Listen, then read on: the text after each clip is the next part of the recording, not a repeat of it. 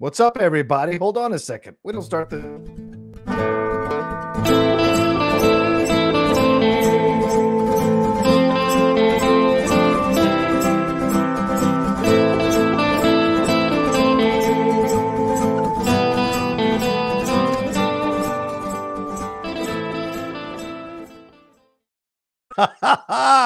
Already starting on the back foot here as we come to you live here with another episode of the Outlaw Nation Show. Thank you all so much for joining me here tonight. It is a little bit 8 minutes past when I was supposed to start at 5. I apologize. We got held up out in San Diego running back from some errands, and I had to adjust some lights and all of that, so just put me behind a little bit. So I apologize. Thank you all so much for joining me here live to do this tonight. For those of you who are just like schedule this all on their schedule all the time, it is the Outlaw Nation Show. But tonight, a very special Outlaw Nation Show. I am going to be watching the 200th episode documentary from the Cine-Files. You know, it's the podcast I co-host with Steve Morris. We've been working on this thing, or really him has been working on this thing for months. And, it finally dropped over the weekend. And I thought to myself, like, what's a great way to like maximize the exposure for this documentary and kind of, give something back to the Outlaw Nation fans and Outlaw Nation viewers like yourselves. A lot of you cross over and watch the Cine-Files or listen to the Cine-Files. And those of you who don't, here's an explanation to you. Every week, or for you rather, every week we break down a classic film, a great film, a good film, or a film we just love. And lately it's been over 2 or 3 parts that we've been breaking it down. And we go scene by scene through every one of these films, talking about the acting, talking about the production, talking about the pre-production, talking about the technical aspects of the movie, what lenses were used, what the director might have been thinking, depending on if there is a commentary track with that director. Steve meticulously researches all that stuff so that we can be able to present the show to you. I watch the movie, do a little bit of research myself, slide in, and then we have a great back and forth through those episodes, talking about all these great films. And look, we've had a number of incredible guests: Michael Vogel, Scott Mantz, our friends Dave Rapp, Stephen Jones, Shannon McClung has come on a few times. We've had so many incredible guests that have come on to the show. Perry Nemiroff with Jurassic Park. We've had so many incredible guests through the years, and some of them were very gracious to be a part of this documentary. I'm very honored to be part of the Cine-Files. It was something that, we kind of came up with on the fly. I guess we'll talk, that'll be revealed all during the documentary. So this is a special episode of the Outlaw Nation Show. We're going to watch the documentary. I'm watching it for the first time. I'll share my screen so you can watch it with me, and I'll share my audio, and we'll watch it together. And then afterwards, Steve Morris will be coming in to join us for some Q&A about the movie, some questions I might ask him, some questions you might ask him. So as we're watching this thing, kind of keep your questions in mind, write them down if you want, or send them in early on the Streamlabs or the Super Chat. Feel free. The Streamlabs address is right there, streamlabs.com/John Rocha. Says, "Ooh, I'm a bit bright, ain't I?" Hold on a second. Let me turn that down a little bit. Sorry about that. The hair's getting wild too. It's been a wild day, ladies and gentlemen, a wild effing day. So anyway, so you can send in your Streamlabs, send in your Super Chats. I'll have them saved, and then we're ready for the Q&A. You all will get to get your questions answered first. Also, Sean Barreto, who is my producer, will be putting the link in the chat. And of course, the people who are $10 and above patrons of the Outlaw Nation, they will get to come in first and ask any questions they might ask. And there's a lot of you who are massive fans of the Cine-Files, and I appreciate you. And thank you, who are my patrons as well on the Outlaw Nation. And then after that, we'll, open it up to whoever might be in the chat wanting to come in. Now, I'm going to send the link also to some other people who are part of this documentary.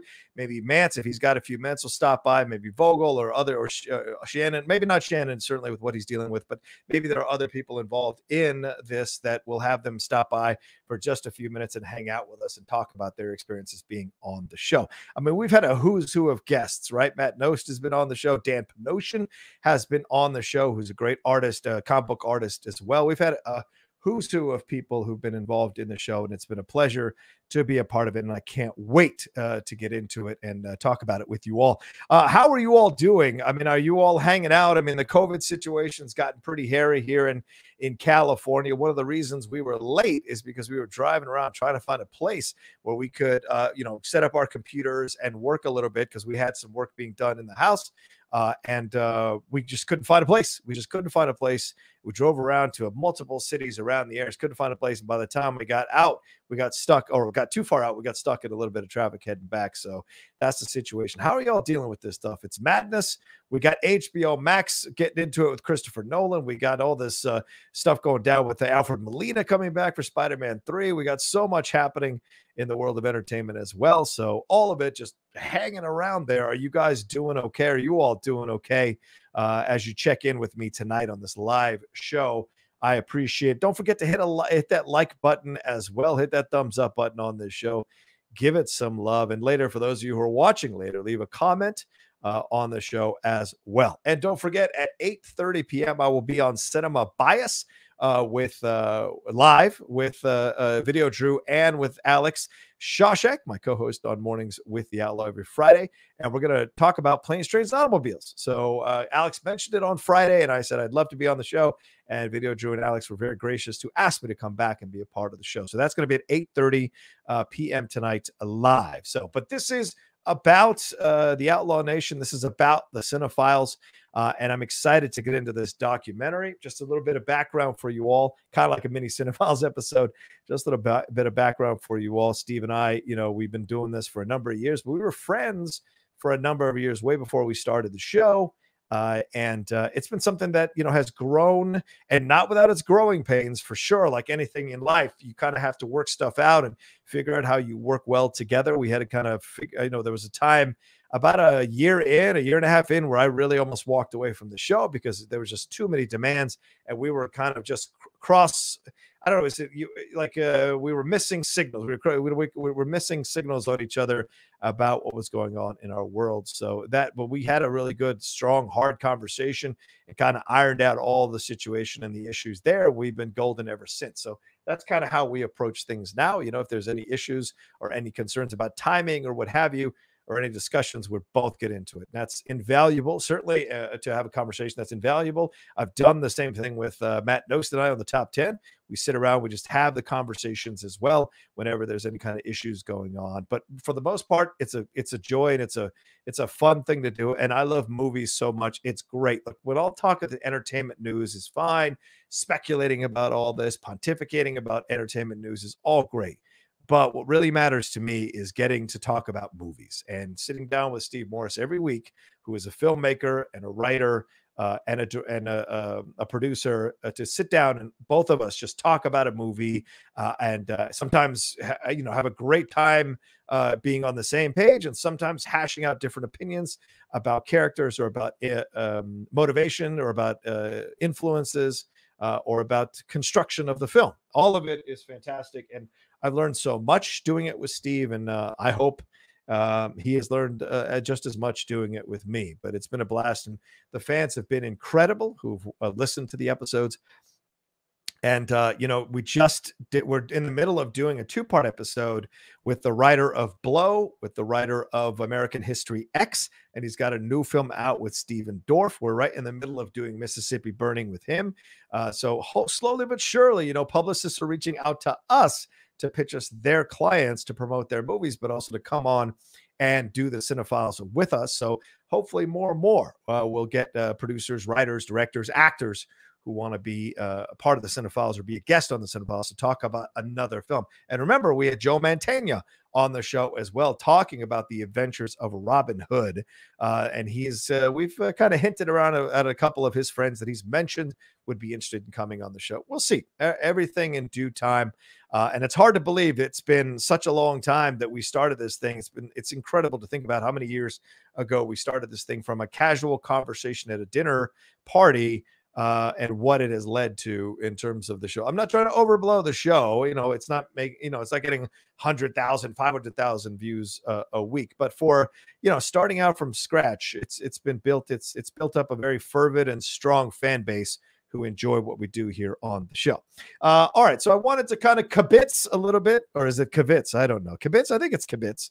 Spritz is the other thing, right? I wanted to kibitz a little bit with you all before we get into it. Oh, yeah, I should put the link up for people who want to maybe. I'm going to share the screen, just letting you know I'm going to share the screen. But if you want to watch it on your own, I can. I'll put the link up to the documentary here. Link is here.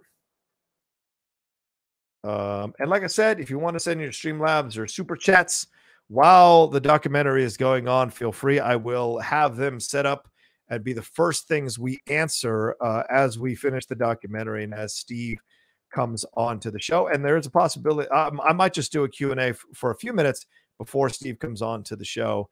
And we'll see if anybody else wants to show up and hang out with us as well. I'll put the call out for sure. All right, there it is. All right, I'm up and available for you guys. Cool, perfect. All right, let's see where are we at right now. 5:19. So my time.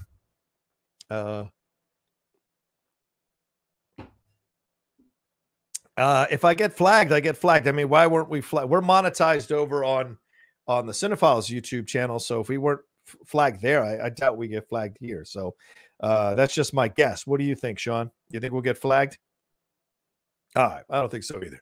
All right. Without further, I mean, this is an hour and I think it's an hour and 12 minutes. Is that correct?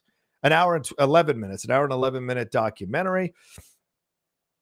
Oh, we'll get into it now and we'll watch it together. All right. Or if you want to watch along with me, we'll do the 3, 2, 1 situation. And let me see, Sean, if I remember how to share my screen. Let me see. Share audio. Share audio. There it is. Share screen. Okay. Okay. Let's see here. We're good to go. We're good to go so far. You know what? Let me eliminate every other window so I don't see anything else but the damn show. All right. All right, and the dashboard, of course. Remember, Streamlabs super chats. All right, here we go. There it is. If I make it big, what do I get at? There we go. Okay. All right. Are you guys ready for this? Oh, he's just poking the bear. That's great. All right, let's do this. Thank you for subscribing, Level 2. I appreciate it. Yeah, if you want to subscribe while you're watching the channel right now, please feel free to subscribe down below. Sean, if I go full screen on this, will it kind of cloud me over? Like, will I not be able to see myself? What do you think? What do you think? You'll be fine. You'll be fine. Full screen while I'm watching it. Is this what go ahead. Like? Go ahead. You'll be fine. Okay. Have faith. All right. All right, here we go. Hide the porn. Okay. Yeah, okay. All right, here we go. And ready? If you're going to watch with me, ready? 3, 2, 1, go.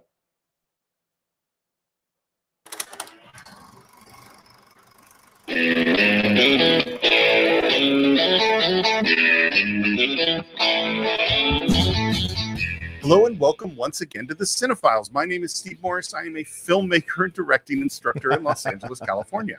Hello, everyone. My name is John Rocha. I'm a writer, producer, and host here on the Outlaw Nation and co-host of the Cine-Files and voiceover guy, and excited to get into our 200th episode, Steve. My God, I did not know or did not think we were going to get here ever, and it's been amazing to be here now at the 200th episode. Well, and we're celebrating this 200th episode by doing something we have never done before, which is the Cine-Files is on camera. So if you are listening to us in our regular audio feed on the podcast, thank you so much. We hope you enjoy it, but you can actually watch this video and see the faces of not only John and I, but all of our favorite guests. And we're even going to be visited by some of our most important fans and supporters of the Cine-Files on Patreon. Because without you all who are the fans, there's no way the show gets to 200 episodes. So thank you. And it'll be exciting for you all to revisit and spend some more time with some of our best guests who've ever been on the show. And to start off, I think we're going to go way back in time to long before the beginning of the Cine-Files, long before we ever had an idea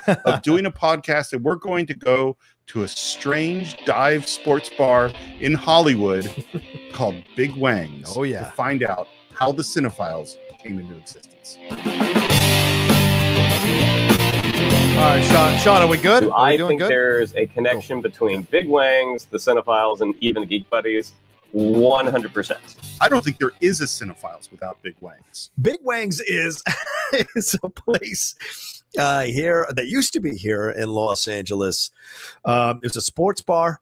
Yeah. Great tater tots. Like, we have this intellectual, deep, I love me some tater complicated show tots. that can't possibly exist without this divey sports bar in the middle of Hollywood. And it's just about 2 blocks away from ArcLight Cinemas and the Cinerama Dome. So it kind of makes it the ideal spot to go for a drink and some boneless spicy chicken wings after a night at the movies. Great chicken wings. As long as we went to Big Wangs, we were always talking about movies. And chugging down a drink, which I kid you not, is called a wang banger. Go to Big Wangs, do some wang bangers, which is the signature shot. A wang banger is one of those things where it's a shot glass that you drop into, you know, another drink. Like, I don't know what was in it. They had like Southern Comfort and vodka and orange juice and some sort of, probably Red Bull, some sort of energy drink. And basically get super drunk, have chicken wings, and then yell and argue about movies. For the crew of us out here in Los Angeles, and Steve Morris and I being part of this crew, and numerous guests of the Cine-Files, it was a place we'd go to after a movie. And there's something that, like, my little gay soul just loved about being in the middle of a sports bar where everybody else was watching some kind of sporting event, and we were arguing about who would beat someone in a fight, Batman versus Superman, or what they could have done to make The Hangover that much of a better, funnier movie. I think maybe if we had been able to record some of those conversations, we could maybe have some great ideas, or maybe the ideas could be terrible. Those memories are a little fuzzy. And I came to think of this weird sports bar as like a magical place. It was a very special place for our group of friends in that time. And I think we just kind of threw around this idea of, wouldn't it be fun to take this conversation and turn it into a podcast? We came up with an idea for a show called I Don't Know, What Do You Think? You know, John's talked about the origin of the Cine-Files a whole bunch of times. And he always brings up this I Don't Know, What Do You Think show with Jonathan Blue. I never liked that idea. Oh, okay. Well, I guess I didn't know that. All right. I'll file that away in my brain as something to remember when Steve gives you that smile, that knowing smile that maybe he doesn't 100% feel the idea you're pitching him. But we eventually found our way to the Cine-Files. So even if he didn't like the idea, it paved the way for an even better idea. Yeah. Look, I am who I am. I am terrible at small talk. I'm not that interested in ephemera. So even though we talked about certain podcast ideas during those great conversations at Big Wangs, to me, it was like, how can we do something that's different and substantial? Yeah. Yeah, that's Steve to a T. Everything has to always be substantial and mean so much. And I just wanted to hang out together and talk about movies. And of course, in the end, that's what we eventually got to. And I think it has been substantial ever since. Part of the origins of the Cine-Files, frankly, comes out of my depression. You know, I made this film, The Assistants. I'm super proud of it. It did really well in festivals. And then because of a totally unscrupulous salesperson who just basically lied to us and never tried to sell the film, it just died. And what was so horrible about it is that it's not that it didn't succeed because it's a bad film, in my opinion. I think it's a good film, but we just couldn't get it to the audience. And then I made this Great White Shark film. Mike Hoover has spent much of the last decade filming the great whites. And while his intention is to demystify the animal, the realities of the entertainment industry have put him in an almost impossible position. You see, there's only one real way to sell a shark show: teeth.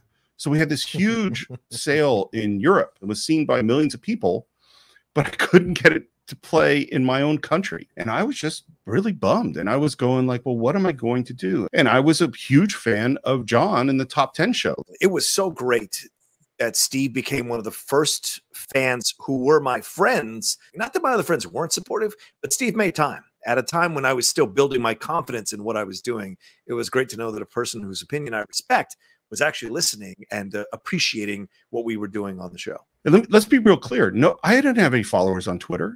Nobody was interested in coming to hear what Steve Morris had to say, but they were interested in coming to hear what the Outlaw had to say.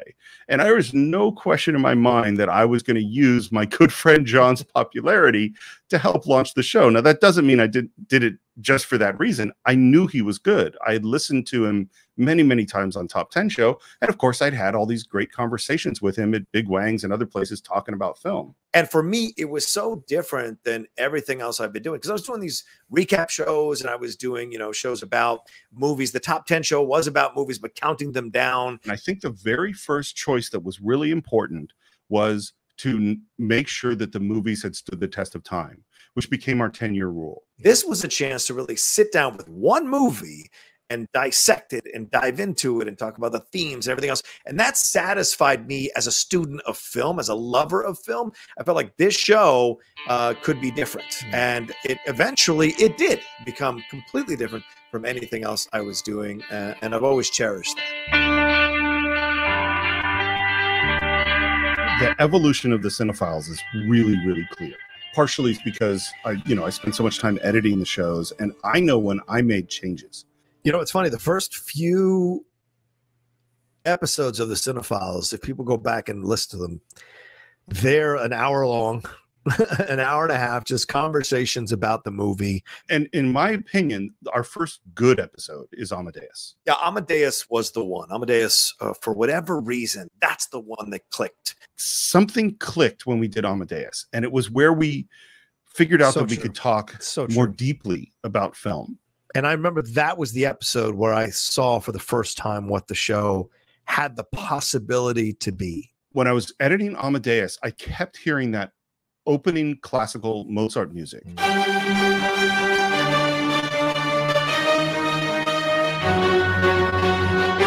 We have our kind of fun Cine-Files music, and that's how we opened every show. And Amadeus, I was like, I can't open the show with that music. I have to open it with Mozart. I remember the first time I put Amadeus on in the car, our episode, and I heard that opening clip of the song. And I immediately lost my mind in that moment because I thought it was so brilliant to do that. And it immediately separated this show from anything I was doing at the time or would do later. And ever since, he started every show with either a clip from a scene in the movie or a song or something from the score, the soundtrack that immediately puts you in the vibe of the film. And we've got you at that point, and you're with us on this ride in the Cine-Files. I started to hear, rather than hearing me say a line or John say a line, I was like, well, if we're talking about this thing, I want to hear the line. If we say this person's performance is great, well, I want to hear the great performance. And music, finished as no music is ever finished. Displace one note, and there would be diminishment. Displace one phrase, and the structure would fall. That movie. If we say this music cue in a film is really powerful, well, I wanted to hear the music cue. There is a string quartet that's playing at the party. Yeah. And they're playing all sorts of classical music. When Hans is coming up the elevator and we come first to the party and they enter, what piece of music are they playing? They're playing Ode to Joy.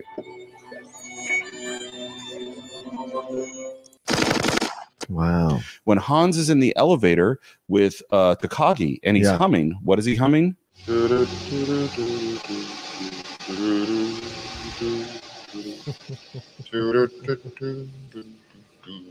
to Joy. Humming Ode to Joy. The next big one, I think, was The Shining, and that's where John and I think started pushing each other. That was when I first started to understand that I could play within the parameters of the show and start to challenge Steve. And his surprise was great, because you can rarely catch Steve. You rarely catch him out. And when you can, it's a fun conversation usually. I want to ask you about The Shining. Do you believe in this kind of thing? Do you think this thing is possible? Obviously, there's ESP, people who are psychics, that kind of jazz. Do you think this is possible? The communication between mental energies without speaking. I did not expect to be answering this question. The really good episodes are ones where we have conversations beyond the film. Apocalypse Now was a huge episode because it was such a mess. Before then, our episodes were very much jumping around the movie. Like we'd be in this scene, then we'd jump to a scene at the end. Then we'd have to later on think of a thing that we hadn't said about the scene earlier, and then we'd jump back. And it was that episode that made me start to go, oh, we should talk about this in some kind of chronological order. And I just love reliving the film as you guys discuss it. It's almost as enjoyable as watching the film itself. That's when the Cine-Files really took shape.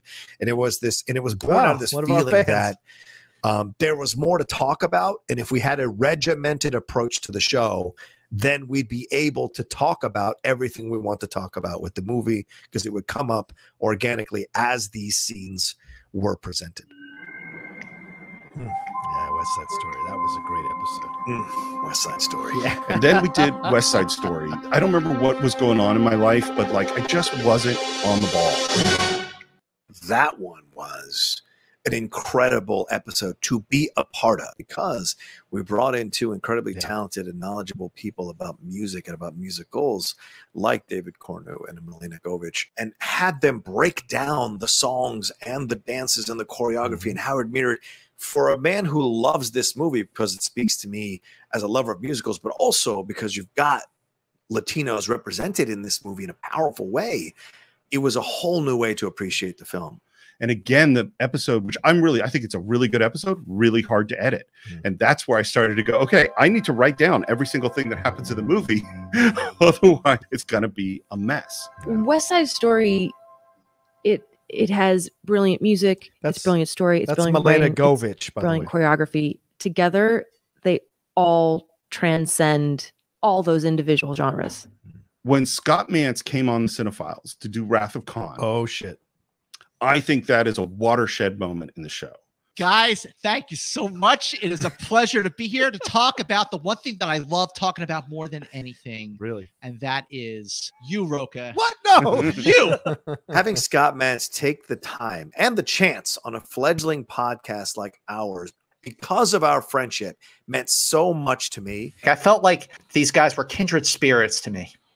And That's my brother, man. Could have gone on for 5 hours instead of 3, because I loved how committed they were to doing a deep dive into a film, scene by scene, moment by moment. It was no longer a podcast or an episode. We became those nerdy kids who are 12 years old in their parents' basement, just talking about the love of something that they are super deep into. Hey guys, this is Todd from Maine, and I'm here to talk about my favorite episode of the Cine-Files, which is the episode on the Wrath of Khan. I'm super biased because I've loved this movie as long as I can remember. And that's kind of why this episode is so special to me. It feels the most like a conversation that I would have with my dad. That's the gift of Scott Mantz. Scott Mantz can make you feel like you've been friends with him for 30 years. What I remember when I left was, I really hope they asked me back. Star Trek 2. Star Trek 2. The Wrath of Khan. The Wrath of Khan, which is, as we all know, widely hailed as the greatest Star Trek movie of them all. Absolutely. The Citizen Kane of Star Trek movies. Then we did the month of Cain. Maybe one of the greatest months of my life. No lie. First of all, it created this tradition, which is the first month of every new year, we're going to focus on a director and do a deep dive into their work. I love Orson Welles so much, and being able to share it with Steve and talk about it with Steve, who's also a massive Orson Welles fan, was so satisfying. And it's like satisfying a thirst. It's the first time we split a movie into 2 parts because it wasn't possible to fit it all in one. And we were really scared that the audience would reject that. I had a strange confidence about it that it wouldn't be an issue, because I think once you do something really well, people will come back for it, and you leave them wanting more. That's the number one thing of an entertainer. And one lesson you learn is to always leave them wanting more. And so that's what sort of freed us up to do these bigger episodes, was like, oh, people are actually okay with doing 3 hours of conversation about a 2-hour film. Hello and welcome once again to the Cine-Files, where each week we enter the world of a great film. We explore its themes.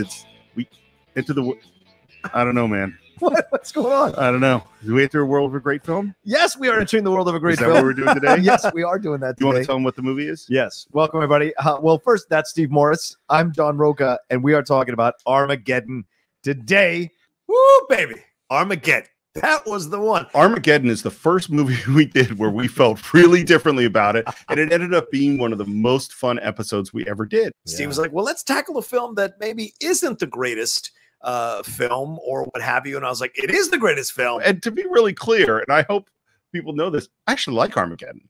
Wait, Steve actually likes Armageddon now? I think there's some issues that need to be discussed about it. There are no issues with that film. I don't know what he's talking about. I would say after that, there are two more really transformative films that we did. One was when we did the Civil War documentary. Oh, yeah. Oh, man. That one. Tough. Thanks, Tushka. Appreciate you stopping in, man. That changed our show. That changed our show. That challenged me in terms of how to put it together and totally changed the way I edited.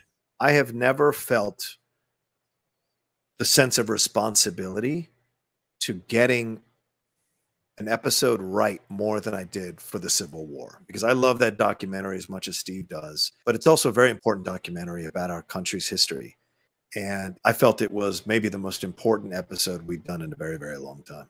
I want the show to be an interesting conversation. And what I learned from the Civil War and Apollo 13 was skip the boring parts.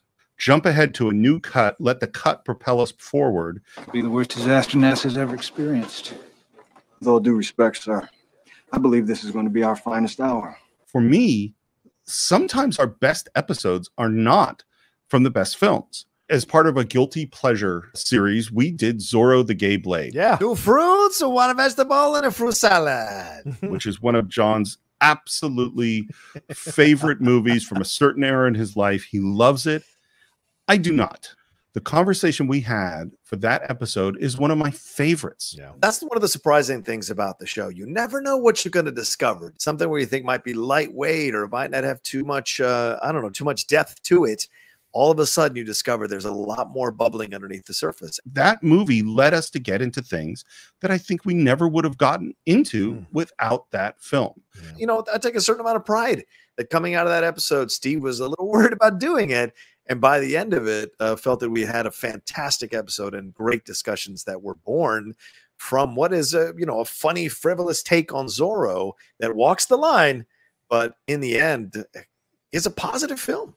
Obviously, you have a well-established Latino identity, but I also think that your love for this film shows a deep, deep affection for a certain kind of Catskills Jewish humor. Oh, yes. And I think I might give you the title of honorary Jew.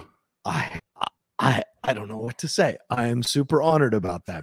And I know a lot of people who watch the Cine-Files, they watch it by looking through the list, picking a film that they love and listening to it. And if you see a film maybe that you never saw, aren't interested in, you skip it. Some of those might be our best episodes. Yes. Very true. I think one of the things that's great about Cine-Files, and one of the things that actually inspired me and John and Shannon to go do Geek Buddies, is the ability to bring your friends in and have them weigh in on their opinions. It takes this family of people who all love cinema and then expands it out to all the other great guests they've had. I know this is going to sound strange. I think Mike Vogel is the most like me guest we have on the show. As John and Shannon will tell you on the Geek Buddies, I pretty much love listening to myself talk. So definitely my favorite episodes of the Cinephiles are the ones where I'm a guest. So true. We have to hold on because Mike will run away with the show because he has a tendency, I won't say to take over. Maybe don't try to drive every time. Just saying. Go ahead, Steve. As you were saying, Steve. Maybe take that out. No, leave it in. You know what? Leave it in. Yeah, leave it in. You know what? Leave it in. I'll be leaving that in. It's always a blast to have him on the show, and he loves doing the show, which makes us enjoy doing the show even more. Yeah, I've often been asked, did you go to film school? And I said, yeah, I went to film school every weekend. But gentlemen, the movie is called Blade Runner. You think the movie's about Harrison Ford? You think the movie is about Deckard? The movie Blade Runner is about Gaff. Listen to this. Okay, hold on. This is a controversial statement. The movie Blade Runner is about Edward James Olmos. What? Gaff is the Blade Runner. The thing about Mance is that he brings such a joy to doing our show that humbles me, because Scott is one of the greatest reviewers of films, one of the most knowledgeable and one of the most well-known. And for him to speak honestly and authentically about his experiences with us and how much joy he has in breaking down a film with us, to me, humbles me, because it makes me know that we're doing something really good. The main thing I'm looking for in an entertaining movie is not to think about how they made it.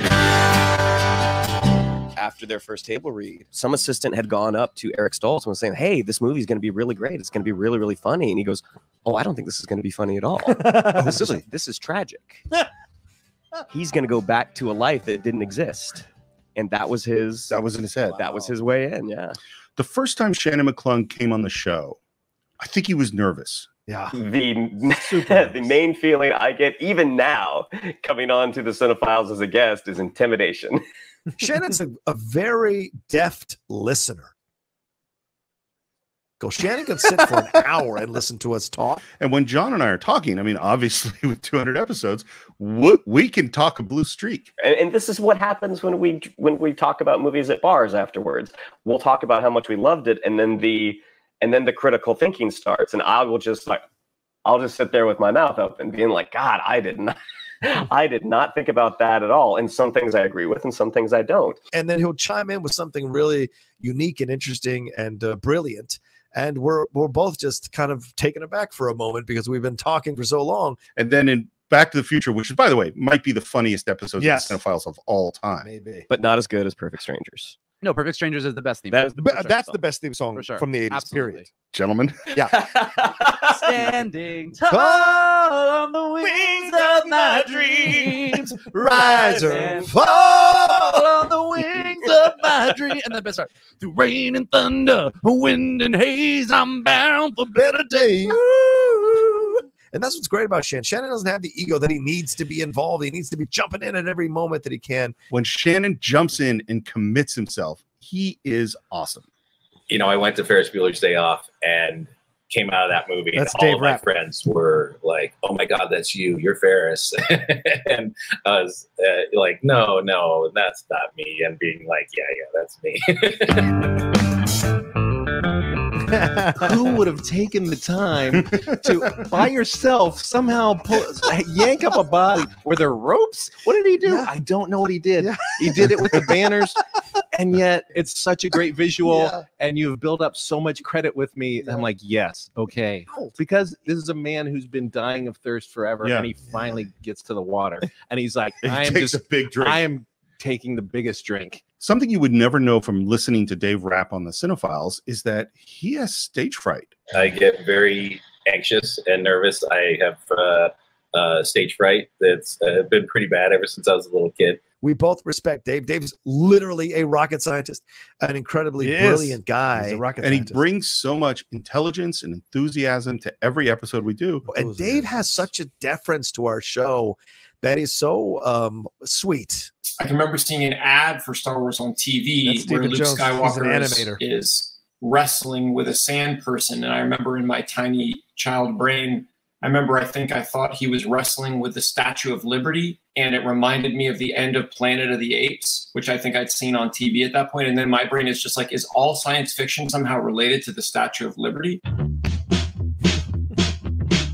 All of George Miller's film, but particularly The Road Warrior, it is such an example of the rule of thirds. So often there are two things going on in the frame, and usually someone's in the foreground and someone's in the background, but because of the lens he's using, they're both in focus. It's almost like he's telling the story left to right. So I've been having conversations about movies with Steve Jones since high school. I am truly a geek. Basically, we consider our friendship to just be one long 30-year conversation. I think being a geek is unabashedly loving something to the degree that you don't care how it makes you look. If I love a friend, I love them unabashedly and unreservedly. If I love a person, it's the same way. My children, I don't really believe in trying to look cool when it comes to the things that I love. And so having him come on the Cine-Files, to me, is just like an extension of what we've been doing since we were kids. Hello, Twister. Yeah, Sasha What Pearl. did I learn from Twister? Don't chase a tornado. And that can be a metaphorical tornado. That can be an actual tornado. These are things that you have to learn. Every night before we went to bed, he had to talk to me and then be like, I love you. I'll see you tomorrow. But nothing. Friend zoned so hard. Oh, and I I'm see. a girl. Yeah. I have Willy Wonka's golden ticket to the fuck factory, a vagina. And I could not. Someone make that a shirt. I think Sasha Pearl Raver is one of the best guests we've had on the show. I think it's always just been something where perhaps my passion was a little too unbridled. And all the walls are down, and we're talking about the nuttiest, craziest things. That's what's so great about the Cine-Files, is that we can have a great conversation about complicated issues based on what's happening in the film. And Sasha was just the best for that. I think we talked about anal sex with Sasha Pearl Raver. So whoever thought we'd talk about that on a episode where we break down a film? I'm never getting on this show. I'm just going to have to look at it from the back. That's fine. I'll look at it from the back row. I'll just be a fan. Hello and welcome once again to the Cine-Files, where we have survived stomach viruses, sick kids, difficult travel plans, stressful holiday parties, and New Year's Eve, and oh my God, nobody survived. Oh, Jesus, what is wrong with you? Michael Ross. You missed one thing in my credits. Super fan of the Cine-Files. He is calmly trying to have a conversation with us as we're careening to our deaths, Thelma and Louise style, and I love it. Here we go. Oh. It's the most challenging. It is the most funny, the most unpredictable. Oh, no, it was a joke. No, it was a joke. Totally a joke.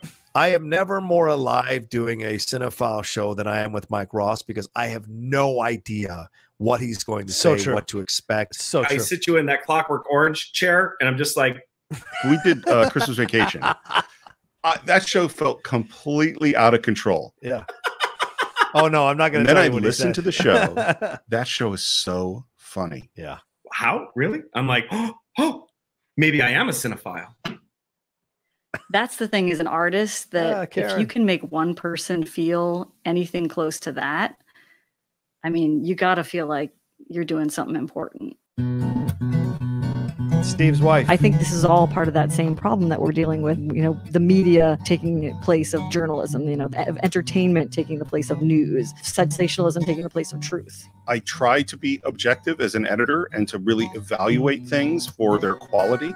And I really think Karen was a great guest. I enjoyed having Karen on the show. Well, A, because she's the other half of Steve Morris. And those of you who listen to the show know that my conversations with Karen definitely inform what I say on the Cine-Files. Her opinion matters to me. I think Karen is an essential part of the Cine-Files in a phantom way. Quite frankly, she puts up with the bullshit of the Cine-Files in a way that is very generous and is not always very easy. So thank you, Karen.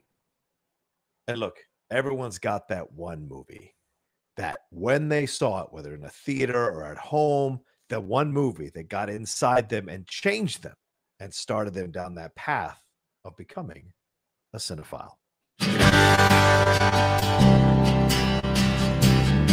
My dad, being a military man, he's not the most, he's not a cold guy, but he's not a sharer. We lived on the base. My father was in the Navy. So on all the bases, there's a little base, you know, Navy base theater. And I'd never been to the Navy theater. And I remember walking up the steps and thinking, where are we? And as we walked in, it was right at the beginning of the Battle of Hoth. My dad took me and a friend of mine to go see the first Naked Gun. Just going in and just being surrounded for like my, 5-6-year-old eyes. I was just enthralled. It was like, I remember laughing. I remember becoming an adult in cinema. And so suddenly I'm in the Battle of Hoth and I'm with my dad. Naked Gun in particular was kind of like the first, like with my dad was like this. He trusts me. I became a man. I understand this, Not only was I getting to see this movie that I had loved, but I was doing it with the most important guy in my life. That's a pretty good memory for me. E.T. in San Francisco. I saw that movie 8.5 times in the theater. That was probably the first time I ever experienced a movie as an event. Seeing a film that had characters that were about my age, that I felt like reflected like this ultimate version of what my life could be if my best friend came down from space, and being able to connect so deeply with every single character on screen. And that was really, I feel like, the first moment where everything changed.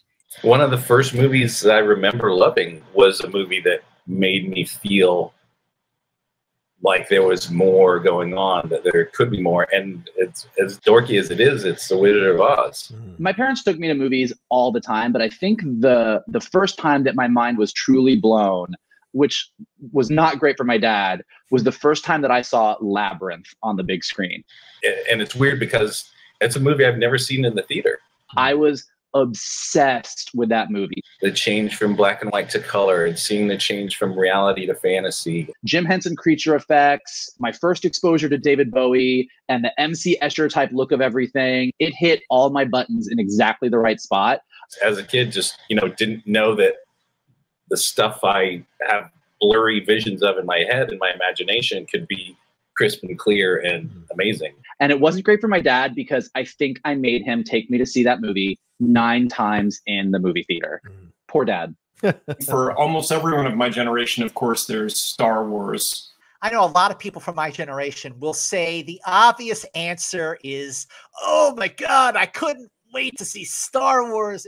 The visual experience of seeing Star Wars, I think, probably is a lot of what led me into wanting to work in a visual medium and become, a comic book artist and a storyboard artist. And then when you saw the Star Destroyer fly over, it was like, oh my God. And then from the top of the screen, we have Leia's little ship, pew, pew, pew, pew, and the lasers coming in. That wasn't my first mind-blowing experience. My first mind-blowing experience going to a movie took place a year earlier when I saw the Dino De Laurentiis production of King Kong. King Kong with Jeff Bridges introducing Jessica Lange and Charles Grodin as an oil tycoon. And when you see King Kong climb to the top of what was then the brand new World Trade Center, and when he's getting shot at by those helicopters, I got so upset. I felt so bad for Kong. That was an absolutely mind-blowing moment that, as you can tell, ladies and gentlemen, I still remember like it was yesterday. In 1976, I'm 8 years old, and we go to downtown Tiburon to the Tiburon Playhouse, which is a tiny little movie theater, and the movie we watched is Rocky. When he says, "Yo, Adrian," in the ring, as an 8-year-old kid, I was crying.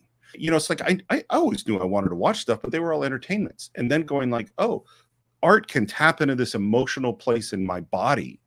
That's completely different.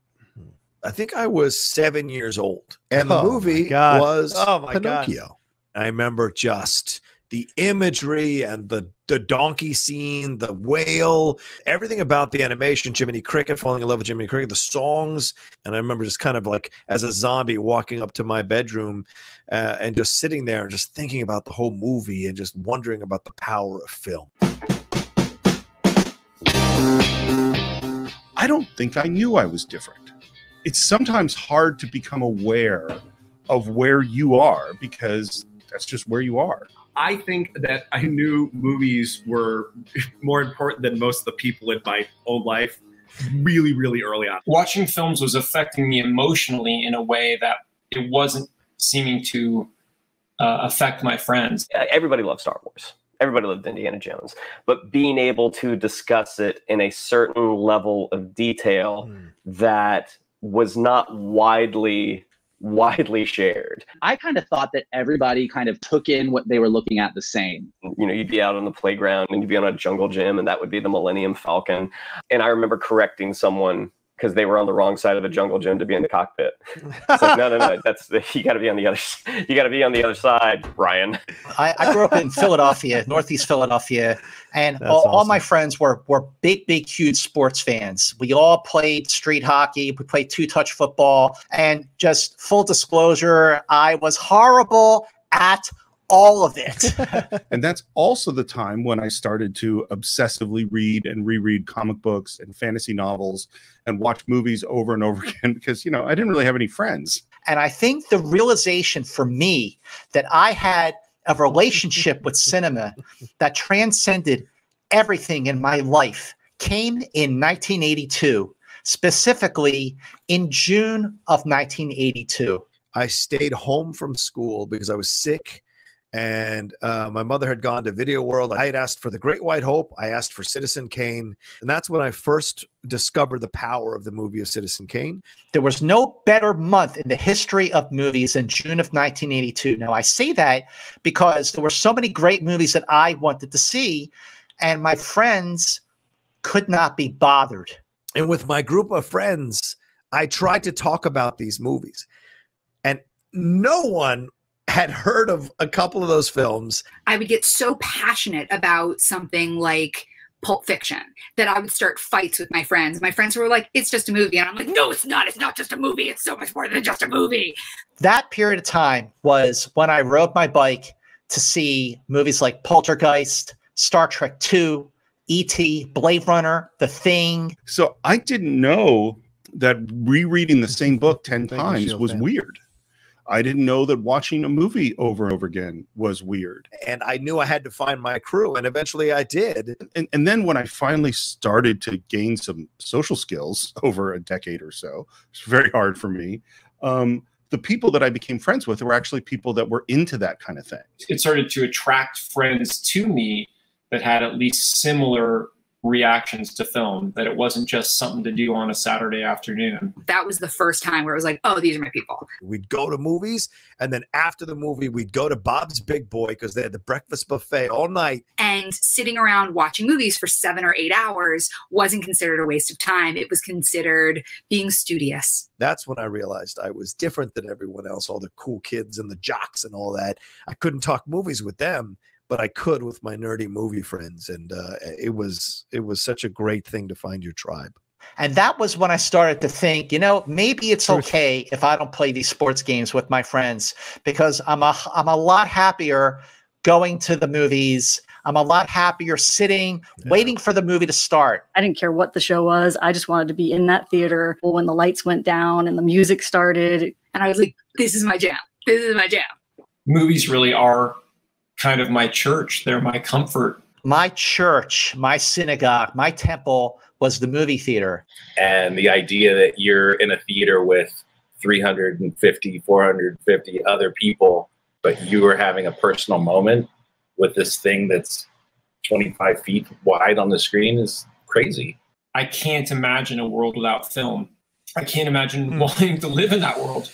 It really wasn't until probably in my 20s that I went, oh, the way I think about these things and the way I break them down. And that's maybe the big part, is that part of what I was doing that I didn't understand was that I was trying to figure out how it works. When we got out of Jurassic Park: The Lost World, like most people watching Lost World, a little bit disappointed. And like my best friend from high school was like, I didn't like that movie. It was boring. And my sister was like, it was fine. And I was like, I really liked it. I thought it started strong, but in the middle of the movie, they did this thing with the character and it wasn't that great. But then you get to where the truck kind of goes over the edge and Julianne Moore falls on the glass. And it's like, oh my God, this is what I've been waiting for. This is like classic Spielberg. This is what I wanted. But I just felt like you didn't really care about the characters. And then by the time you get to the middle of the movie, there's this plot thread that doesn't come together and this plot thread that doesn't come together. And I think I have some solutions. If you had done this and you had done this, it would have been a lot better. I think what made me realize that I was different was that all felt just normal. You know, it was just like, this is what I want to do. And I had no idea what that meant that young. And my dad kind of looked at me afterwards. We got home. He goes, you know, you should probably do this for a living because not everybody watches a movie that way. And I was like, what are you talking about? It was obvious. When I saw Star Wars, the special edition in the movie theaters, it'd probably be 1995's Toy Story. My first mind-blowing experience in the movie theater was probably Mad Max Fury Road. 2001: A Space Odyssey, a couple of years ago. And I can remember sitting on the couch with my siblings around and my father, and we were watching Back to the Future, all huddled around this little set. I was totally taken back by the score, the sound, and just how scary the film is. My most mind-blowing experience was the full Monty, 97. I was in a British cinema and we all stood up and applauded at the end. No one shows emotion in British cinema apart from them. I couldn't believe what I just saw on screen, and I just wanted to watch it over and over and over again. Seeing Optimus Prime and the rest of the Autobots in Transformers. My imagination just exploded. Mr. Outlaw, John Rocha, I'm on your side on that one. Yeah, bro. First time going to the movies by myself. I went to see The Sting. When I was 13 years old, and Steve, you might know this place, it's the Cine-Arts Dome Theater in Pleasant Hill, California. And I remember seeing Jurassic Park opening day there. I remember when the DeLorean took off at the end and flew around and turned back and flew towards the camera. It absolutely blew my mind. And that final sting, it just completely blew my mind. I just love the movies. I am managing a bookstore. I am in the Army Reserves. I am trying to figure out what I want to do with my life. I know I want to be an actor. I know I want to study film, but I don't know where I don't know where I fit. And then I went to see Fincher's Seven, and I remember that I could not catch my breath, that I left the theater and I was walking around the mall once again like a zombie in a daze, and I could not catch my breath. And I just remember walking around like, I have to do this, even if it kills me and I end up homeless or whatever. I can't keep living this life that I'm living now of possibly doing it. I have to live this life where I do it. That was the movie that absolutely changed me and made me realize I had to go do it. I had to do this, you know. Pulp Fiction, it was this. It was drawing the rectangle and the rectangle coming up on screen. And it was a different kind of visual language than anybody else had ever done. And suddenly I was like, movies are so much more. Going to see Fight Club was such a transformative experience because its levels of reality and the way it plays with the filmmaking convention and yet manages to propel you on this incredibly complicated and entertaining story. You are seduced by Tyler Durden and by everything that's happening. And as you're doing that, what Tyler Durden is doing is transforming into something that's really wrong. And so it manages to suck you on board to a thing that actually you really shouldn't like in the long run. And that just blew my mind that someone could conceive of that kind of a film. Les Miserables. There is a moment where, spoiler alert, Javert commits suicide and the bridge flies up behind him. It was so real and it was so beautiful that I just sat there. That was the moment that I actually remember thinking to myself, if I could make one person feel the way that I felt in that moment, that it would all be worth it. The most mind-blowing movie experience for me was at Comic-Con in 2010. I wound up getting us advanced screening tickets. It was one of the first times they were showing the movie for Scott Pilgrim. Yep. Oh my God. So the screening of Scott Pilgrim versus the World, that was one of the best moments of my movie-going life. That was a top 5, not just a Comic-Con experience, that was a top 5 movie-going experience. That screening was absolutely fantastic. It was orgasmic, that screening. If you weren't there, I feel bad for you because that screening was everything. Jesus Christ, I get it. I wasn't there. And I got to hang out with Anna Kendrick at the after party, so not too shabby. Stop rubbing it in, okay? They said invite your 10 best friends.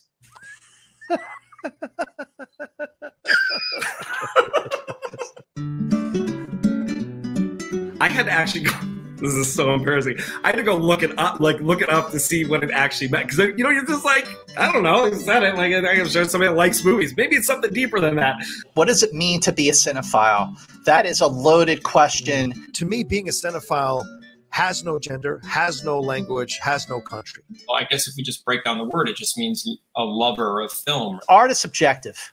And movies are art. So that makes movies subjective. Yep. I don't think you have to be an expert. I don't think you have to have studied things. And I think everybody comes to movies differently. Most people come into a film and they're going to see a movie or watch a TV show or whatever to be entertained. My entry point into film was entertainment. I wanted it to be fun. You know, a casual film goer will just watch a film, let the whole thing wash over them, and then decide I liked it or I didn't like it. I had fun or I didn't have fun. But then there are these small group of weirdos where that's not enough. But I think a cinephile to me is someone who understands the basic foundation of film and how it works and appreciates it and is always in awe of it. It gives you the chills. It gets under your skin. Yeah. It makes you wide-eyed with joy and intrigue. So many things in my life has changed, but my love for film has really been a constant, and it's really only gotten wider and deeper. A cinephile is someone who will dig deeper. You know, to be a cinephile means looking a little bit deeper you know, maybe they get obsessed about how the special effects were made, or maybe they want to look into the background of all the Star Wars characters, or maybe they want to know about the history that connects to the film. It's that desire to go deeper for me that makes a cinephile. And it's something I didn't do until I started listening to this podcast. That desire is what the show is based on, and I think that's what our audience is based on, is people who go, all right, I love this movie. Now I want more. You are not just granted cinephile status because you like a lot of movies. It's more a matter of, can we have a conversation about the nuance and the complexities and the levels of a film? That's a cinephile to me. What's great about the Cine-Files is they've created a safe place, if you will, where you can just come and talk about something that you adore, even if the thing that you love is not perfect. And what in life that we love is. You have an experience that transcends what you're seeing on the screen. You love that about the film because it's showing you something different. And I can take it a different way watching it when I'm 15, and then take it a different way when I'm watching it when I'm 30, and then take it a different way when I'm watching it in my 60s. Whether you be 15 years old or 85 years old, if you can have a conversation about a movie and show me a different way to look at it, and challenges me, and nothing excites me more than that. I think those of us that are cinephiles revel in that. What I think it means to be a cinephile is to show love and appreciation for the entire art form and all its variations. You're watching cinema to make yourself understand that movies are a global thing. I have a friend who works in costume design. She produces costume awards. And when she sees a movie, she totally responds to the look. She knows every person who designed every movie. I don't know that, but I know story structure and writing a lot better than she does. And I have friends who have an eye for cinematography that I will never have. No matter how much I watch, no matter how much I study, no matter how much I learn, I'm never going to learn enough to be the ultimate cinephile. And I know people who just love going to the movies. They don't necessarily love to critique it the way that I do, or that Steve does, or that John does, but they just love movies. And I think all of those things count as being a cinephile. A cinephile is somebody who can tell you who they are by the movies that they love. But surrender yourself over to the film. Give yourself over to the film. Let yourself be consumed by the cinematic experience. That's a cinephile. Hi, John and Steve. It's Laura from Sydney here. Congratulations on your 200th episode. The Cine-Files was the very first podcast I ever subscribed to, and it still remains my favorite today. I've told this to John and Steve almost from the beginning, that I came as a friend, but I stayed as a fan. I've had conversations with a lot of people over the years, but I have never ever had the kind of in-depth conversation about a film like I've had on the Cine-Files. Like nothing tops the joy and the fun and the knowledge and the discovery, the overall experience of doing a conversation about a film, doing a deep dive, and for however long it takes. One of the few podcasts where you discuss a film in more time than it takes to watch the movie. To take a film like Star Trek The Motion Picture and divide it into 2 parts, no one else would do that. Only the Cine-Files would do that. True. Steve and John allow for discussions to go as long as they feel they need to. And look at things in a way where it goes beyond just like the broad strokes of, I liked it, I didn't like it. It's every single beat by beat, so that you get more into, I think, what the storyteller's intention was. I feel like I'm having a conversation with Steve and John, which is easy for me to imagine because I've had many conversations with them, but also I'm also learning things. It's a great podcast because you get to really sit there and go through the film and see what works, what doesn't work. And so when you get to those final thoughts, you've gone on the journey with both Steve and John, which is what I love. And it really makes me appreciate film and storytelling even more. I really like how you guys go deep into the nitty-gritty technical aspects of the film. It's fun because even as a guest with 2 people that you've known for a long time, talking about a movie that you've loved, you still learn a lot and you come away seeing the movie a little bit differently. I love when Steve and John respectfully disagree about something. And even though both hosts might dig their heels in and they're not going to give an inch of ground. There's an underlying respect that keeps the debate healthy. We were having a conversation about Star Trek the Motion Picture, and I can't remember the specific of it, but here I've seen this movie, Star Trek the Motion Picture, so many times, not as many times as Wrath of Khan, but John said something that just made me go, I never thought about that. I forget what it was, but I'm sure he'll remember it. And the reason I asked this is because it's very similar to shooting one pilot and shooting a second pilot. Oh, that is a great point. To me, Khan feels like the second pilot of the original motion picture. Okay, let me just pause and just say, every once in a bravo. while, I earn my money on the fucking Cine-Files. Bravo, Johnny. That's what I thought as I was watching this. I was like, this feels like a second pilot. It's a do-over. It's a do-over. That is a brilliant analogy. That is so great, and it never occurred to me. And that is really good. Wow. Yeah, wow. Fascinating. Great analogy. Well, thanks, everybody. I'm going to leave now. Mostly when I think of episodes that are my favorite, they're my favorite because I wish I was on them. Now, you've asked what my favorite episode is, and that's like asking me what my favorite movie is. It's a really complicated question. John and Steve have covered the greats. They've covered the classics. They've covered the cults.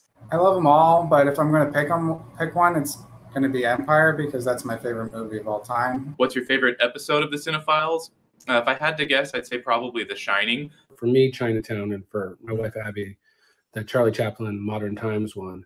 I think one of my favorite episodes that I went back just recently and listened to was the Karate Kid, the moment where Mr. Miyagi has passed out. After he's put Miyagi to bed and he's seen the Congressional Medal of Honor and all these things, Daniel starts to leave and then turns and bows.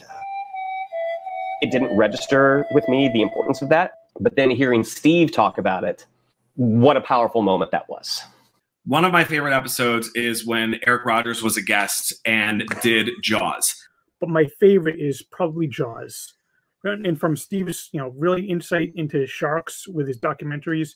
And Eric Rogers was just a fantastic guest. There are a lot of people that do what I do, which is watch the movie and then listen to the episode. But there's also a lot of people out there that listen to the episode and watch the movie. Mm-hmm. And there have been times where I've been tempted to watch the movie, listen to the episode, and then watch the movie again because you guys bring up things that I don't necessarily notice, even though I'm actually 9 times out of 10 watching the movie with the cinephile sitting there with his keyboard typing everything. So that would probably be my favorite episode of the Cine-Files, although none of them are bad. I mean, you guys are awesome. When you're watching a film like 2001: A Space Odyssey for the 30th time, and you're getting something new about it that you didn't see the other 29 times. I think that one of my favorite episodes is definitely Shawshank Redemption. I have the Gladiator episodes and the Ben-Hur episodes. I listened to them while I was at work, working night security at a big resort. They also got me through a lot of stuff when I was going through.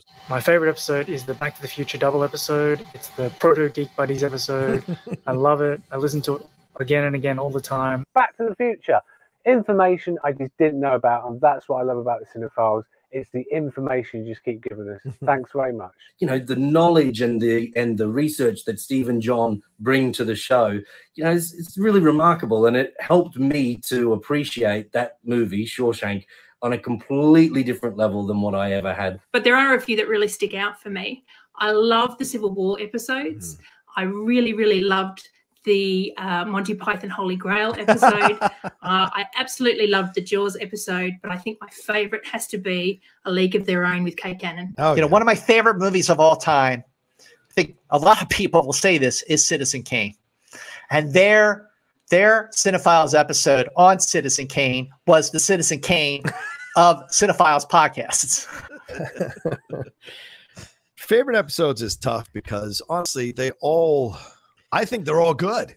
I never felt that we've done a bad Cine-Files episode. You can say in comparison, it's not as good as others for certain episodes. Absolutely. But I don't think I've ever felt walking away from a Cine-Files episode that we made a bad episode. 1,000%. Yeah, I still believe that. The first time that I came in to do Cine-Files, I felt like the kid that didn't fully do his homework. Being on this podcast is fantastic because I get to talk about great movies, but it is also nerve-wracking beyond belief. John and Steve were like, we want to have you come on. We want to talk about Superman. And I'm like, oh my God, Superman. Like, I love Superman. He's my favorite superhero. I love that movie. I've seen it 1,000 times. I am in. And I showed up and we sat down and I instantly realized that I was out of my depth. The first time I came in, I was deathly afraid because I know what a great conversationalist Steve is. I know that John knows so much about movies and has a very big personality, and I wanted to be able to hold my own. And even on days where I'm not feeling it, or I'm tired, or I had a big night the day before and I'm not feeling my best, by the time you get there and sit down, you just get swept up in the moment and you get so excited about their excitement that honestly, before you know it, it's done. And you're like, oh, I'm ready to go more. Like, I could talk more about this. And they're like, no, we got enough. Like, that's a really long podcast. And you're like, all right, well, next one, I'm cool. I'm available. If I could have a conversation with John and Steve every week on the Cine-Files, I would make the time to do it.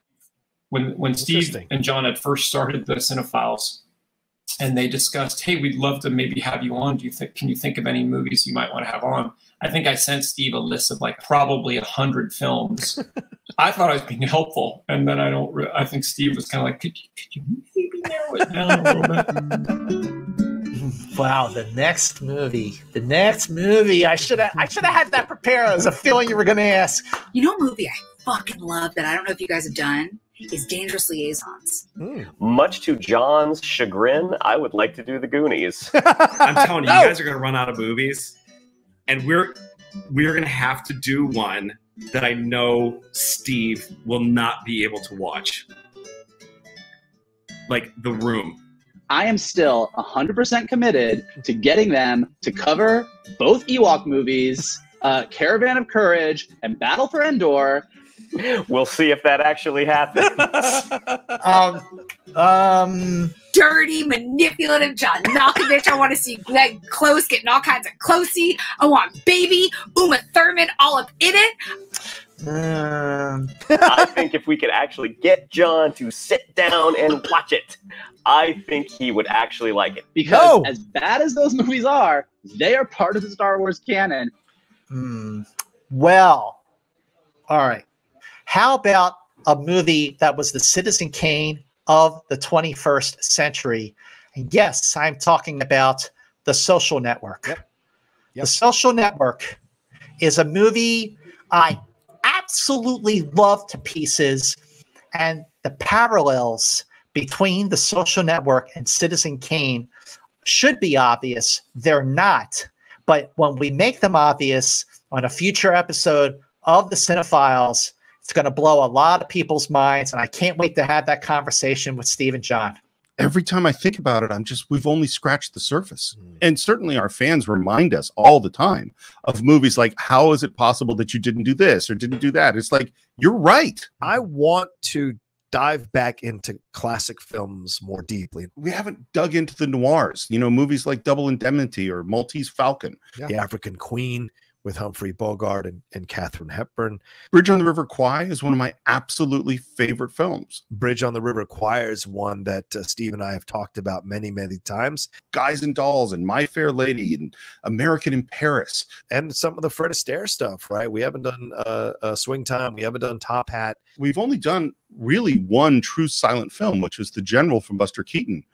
F.W. Murnau's Last Laugh is one of the most shattering films I've ever seen. I mean, if we really want to go super deep, Battleship Potemkin, Ivan the Terrible. We've only done one Billy Wilder. We've never done an Ernst Lubitsch. French cinema, so like 400 Blows, or Italian, like 8.5. And of course, the big one that is the most requested that I promise we haven't forgotten about, we're not ignoring, and that is The Godfather 1 and 2.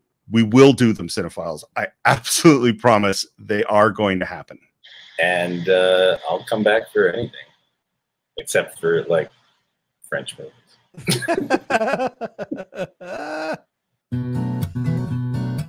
What makes the Cine-Files unique is the way that you guys tackle the passion of all the characters and their themes, which is often more on John's side, I find. And then Steve gets into the analysis and the techniques of how did we convey that emotion. And I find that to be a wonderful interplay.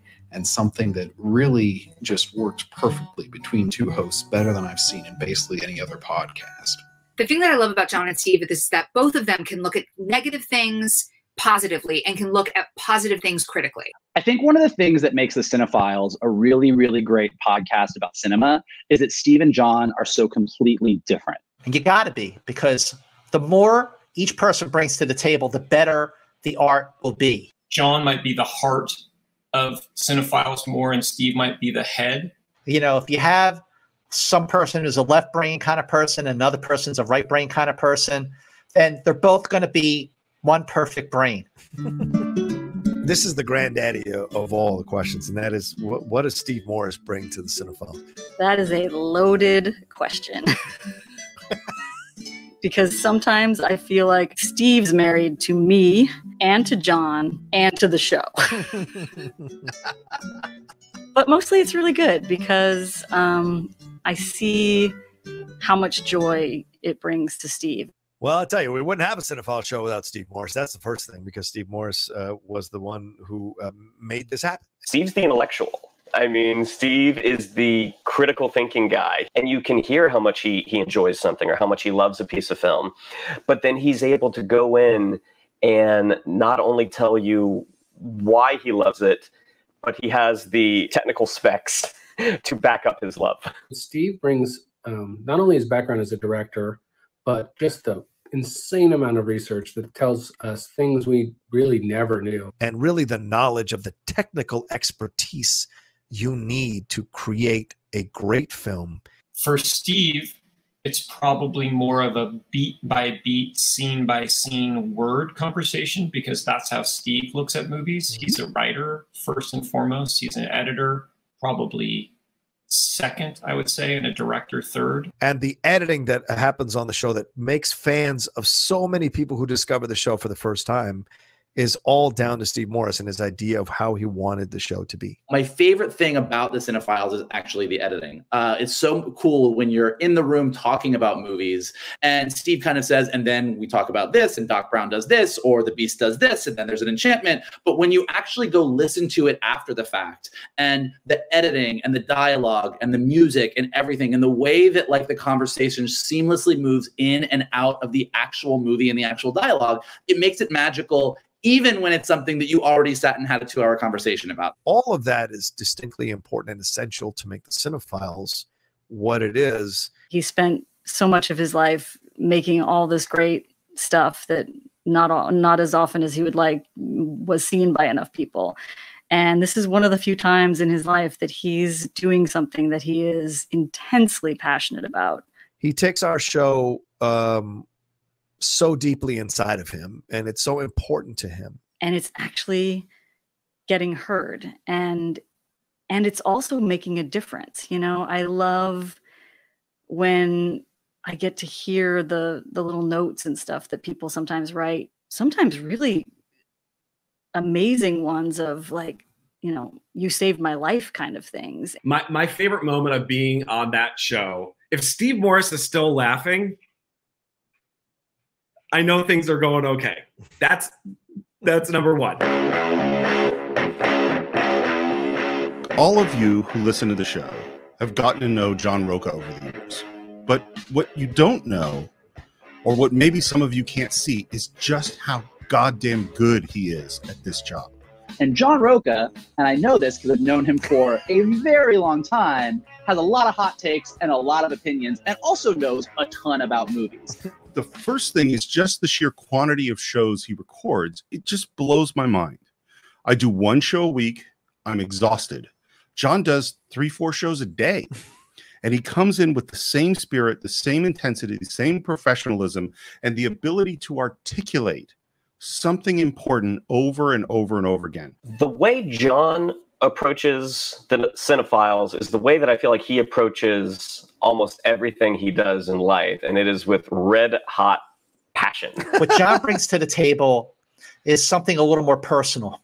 I mean, I think John is like me. He's an enthusiast. Not just aesthetically, cinematically, stylistically, what makes a film work, but he'll get more into what made it work for him. John just feels, and what he feels, he wants you to know. And then John brings, not only so much emotion and his own background, but just the perspective of an actor. And I think John, first and foremost, comes out of acting. He connects with films and stories on an emotional level. I love watching John get emotional about something because he leans forward. He really wants you to understand what he's saying, but more importantly, he wants you to feel what he is feeling. Cobb is so determined to play it that way, so determined to be right in this moment for his own reasons, that when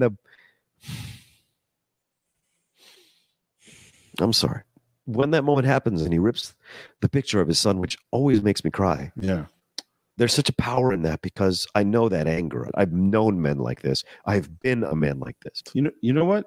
You're right. I'm not trying to be right. It's my own point of view. Because I mean, this is, and again, it's why I think this is good. You and I doing the show together, Mm-hmm. but you expressing how you felt. If you felt that, you're right. Mm-hmm. That was a real lesson for me, because when the show is good, is when John and I are both expressing real truth. And so I've always gone like, I gotta work up to his level. If he's gonna bring it and everything that he feels into an episode, I gotta bring the same thing. And that challenge has made me a better podcaster, but it's also made me closer to understanding my own emotions and being more comfortable with expressing them. So, I just feel really lucky to have him as my partner on the show. Oh, yeah. Most guys who grew up in the 80s kind of have that relationship with Field of Dreams. Yeah. And hearing Steve and John get emotional about it gets, even thinking about them getting emotional gets me emotional. I mean, culminating with, Dad, do you want to have a catch? Like, oh my God, just rips my heart out. And the moment, now I'm going to start to cry because I have to say the line. He said, as he starts to go, he says, "Hey, Dad, you want to have a catch?" Hey, Dad? You want to have a catch? That line has broken so many people watching it, and certainly it broke me when I watched it again. It just broke me for the show. 30 seconds It just ago. broke you, right? The great thing about listening to Steve and John talk about a movie is I want to go watch that movie right after I finish the podcast. The Cine-Files may end up being the greatest legacy that I'm a part of, that I leave after I leave this earth. I can't take any greater pride than that in the Cine-Files. So that's it. That's 200 episodes of the Cine-Files. We want to thank all of you for all of your support throughout the show. There would be no Cine-Files without you. And of course, we want to thank all of our special guests for all of the podcasts they participated in, and particularly for willing to be on camera for our 200th episode. Absolutely. Can't thank them enough for taking the time. They take so much time to be a part of the show. To have them also be a part of this 200 episode documentary really means a lot to both of us, and certainly to you fans. I mean, I see so many of you whenever Steve's on camera on assorted other shows going, "Oh, is that what Steve looks like?" Well, the shoe's on the other foot for me, at least, and saying, "Oh, is that what that fan looks like? Is that what that longtime fan looks like?" So it's been a joy to see the faces put to some of the names I've seen before as fans of our show. And thank you all so much for being with us for 200 episodes and beyond. We're not stopping this show anytime soon, and there is a plethora of movies that we are going to get into as we keep going into the future. And we can't wait to dig into all those movies for 100, 200, 300. Who knows how many more episodes we'll have, but we'll be back every week with another great movie on the Cine-Files.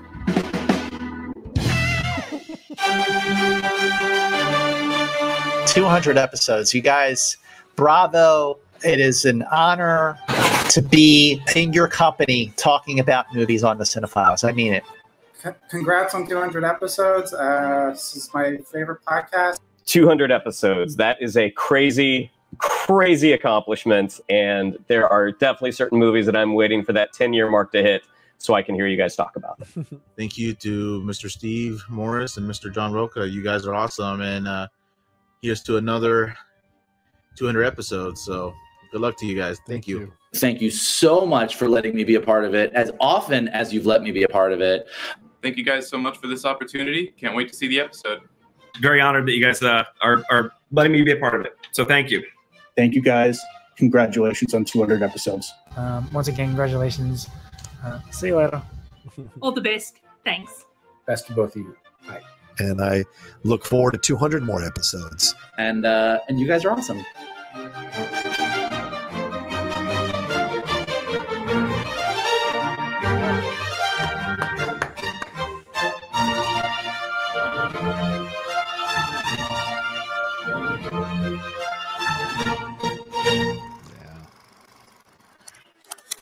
All right. Okay, there you go. That was the 200th episode documentary.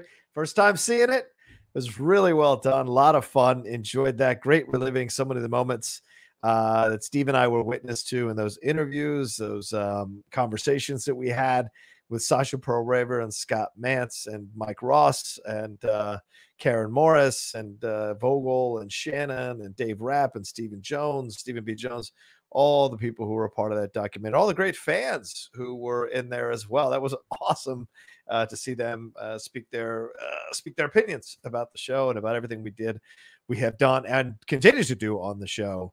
And yeah, 200 episodes is kind of mind blowing. I've done more episodes. I've done, most of my podcast is pretty high up there, and it's kind of, I'm so used to just plugging forward every week and doing what I need to do that I don't take that time most of the time to like sit back and realize how many episodes I've put out into the world of the multiple shows that I do, and it's because I love doing it. Steve said like he does 2 or 3 shows, 3 or 4 shows a day. Yeah, I'm built to do it because I love to do it, and it's a blast to be able to do it. And I'm honored and blessed to have so many great fans and viewers of all the stuff that I do, or listeners to all the stuff that I'm a part of. It means a lot, and the Cine-Files is no exception to that at all. Steve's going to be coming on in a little bit. I told him sometime between 6:30 and 7 to come on into the StreamYard. So he will come on and we'll do some Q&A with you guys as well, and kind of talk about everything. But right now, let's jump into some Streamlabs, some sentence chat. We're here. Brennan Morris sent the Streamlab in. He's the only one. No one else has sent the Streamlab in. Come on, people. Brennan Morris said, "Hello, John and Steve. Please accept this donation as my Christmas and Hanukkah gift to you. No question, rather. I would like to thank you from the bottom of my heart for further expanding my love cinema through the Cine-Files podcast." Oh, that's very kind of you, Brennan. Thank you. I will read that to Steve when he comes in here. All right. What kind of questions do you have? Do you guys have? Send a Streamlab or a super chat in. Sean, I'm going to bring you in. Sean, are you listening to Cine-Files? You're not a Cine-Files guy. What's your problem? I will tell you, I haven't watched it. That's a shame. But that's a watching this, hang on. I'm about to give you a compliment. Hang on. I haven't watched it, but watching that documentary, and I have to find time to listen to it. Yeah. So, a lot of your favorite movies are in here. Yeah, that's true. They are. And I don't know when I'm going to find the time because I don't have a lot of time to myself. So, damn you, John. Damn you. Yeah. Damn you. That's all I'll say. Damn you. I love doing it. I got to take a quick break. Sean, will you hold down the show for like a minute? Sure. I can do it. Talk to people about whatever you want to talk about going on with the Outlaw Nation. I'll be right back, guys. Sure. No problem. So, hi, guys. How's everybody doing tonight? I can still read the chat, so if you guys want to ask me something or whatever, I'll answer it. I don't know. What are you guys like in the chat? What are you guys' favorite episodes of the Cine-Files? Which one should I watch? That have they done Wall Street? Because one of my favorite movies is Wall Street. So that's the kind of movie that got me into loving movies and being a movie fan. That was the first movie I kind of fell in love with. So, no, I haven't have a PS5 yet, Andrew G. So, but again, I'm not worrying about it. I'm sure by the time, no, they haven't done Wall Street yet. Oh well, that's I will look forward to them doing that. They've done Network. Oh, okay, Network's cool. I will be interesting to hear them do the Godfather movies. That I can't wait for that. I'll be looking forward to that. But yeah, How long are their episodes usually? Are they usually like an hour or so, like 2 hours? Yeah, well, in the doc it said like about 2 hours. Damn it. Jesus. What is your actual job? I really don't want to say. I work for a tech company. I'll put it that way. We're watching Godfather 3. You know what? I haven't seen all of Godfather 3. I own all the Godfathers, and I haven't actually sit down and watched Godfather 3 as an entire run. I got to do that one of these days. So, but I definitely love the first two. Do they do the what's like obviously they've done Back to the Future because that was in the doc. Have they done any like any comic book movies, like any of the MCU movies, or have they done any of the DC movies, like the original Superman? Oh yeah, they said that Superman. But have they done like Man of Steel or The Dark Knight? Those would be interesting. I think Garcia is a savage. I've heard. Whew, thank you for that, my man. I appreciate it. They did Black Panther. Yeah, I heard they did Black Panther. Yeah, I'm just asking the audience which ones you guys have done already that I might be interested in watching. Yeah, Black Panther. We did that with Jay Washington and Winston A. Marshall. They were. Yeah, wasn't that a 3-parter? It was a 3-parter for. I think oh my first god, 3-parter we ever did. So pretty crazy to think about. I don't know how many hours. How am I going to find the time to listen to? Put it on your list, man. All right, let me bring in Steve. I'll drop you out, Sean. Thanks so much for holding the court. I appreciate it. No problem. Cool. All right, let's bring on my partner and my co-host on the Cine-Files. We just finished watching the documentary and reliving a lot of my favorite moments. Being a part of the construction of this documentary, some of the interviews that we did, and hearing from some of the fans, which was my first time hearing so much of their responses and their thoughts about our show. Pretty humbling stuff. And remember, Streamlabs and Super Chats are open, ladies and gentlemen. So as I bring Steve Morris in here, who is the writer and director of this Cine-Files documentary, please send in your Streamlabs and Super Chats. And if you're a $10 or above Outlaw Nation patron, you're going to get to come in live and ask your question of us as well. All right, without further ado, ladies and gentlemen, writer, director, producer, and my partner on the Cine-Files, Steve Morris. How are you, bud? I'm good. I just got back from working out, so it's a good thing this isn't smell-o-vision, because otherwise it would be kind of ugly. That means you've got the endorphins going. That's good. I like it. Absolutely. You feel happy. That's good. I do. Hey, my internet's like going. I don't know if I'm coming through all right, but things seem pretty janky on my end. So you're doing fine. You're awesome. Coming through fine. Yeah, you're good to go. You're I'm like trying to figure out my life up, and all sorts of weird stuff's happening. Oh, I am. Yeah, but it might be on my end. I don't know. All right, Sean, am I going in and out? You guys see me going in and out? No? Okay, cool. All right. Yeah. All right. So, dude, I just finished watching the documentary. First time ever. What a reaction, man. I mean, what a experience for sure. And seeing how many people, how many of our fans sent in their stuff. That was great. It's from all over the world. That was awesome to experience and to see. So the documentary was an hour and 11 minutes long, but it had been longer than that. What was the longest, the first original cut of the documentary? The very first cut that nobody saw was an hour and 38. I think the first one that anyone saw was like an hour and a half. Yeah. But that's always, I mean, that's normal. You know, I mean, like that's, you know, I've had cuts of things that are, it's usual that I would try to cut out on my first pass, cut out 10% of the movie, you know, which I think I did. And then the next one cut out 7 or 8% of the movie. And the next one cut out 5% of the movie. And then what tends to happen, what I find is you get down to a point where it gets too cutty. That's what I would call it, where it seems really charged. And then you want to put some air back in. You know, there were certain lines, you know, from certain people that I was like, oh, I missed that line. Let's bring that back in. So then it expanded out, you know, a minute or two back on the final cut. What was the inspiration for you to do the documentary? What was it? Cataloging the 200 episode, I get it, but like, what was the inspiration, the impetus? What motivated you to come up with this as an idea and then to pursue it as strongly and fervently as you did? Well, insanity. I mean, I would say that's probably the first one. It started because for the last, you know, 4 years we had 50, at 100, 150, we would do these Q&As, and they were always fun, and our fans would send in questions, and you and I would answer them. Yeah. And the first thing was, I was like, well, you know, I kind of want to do something different.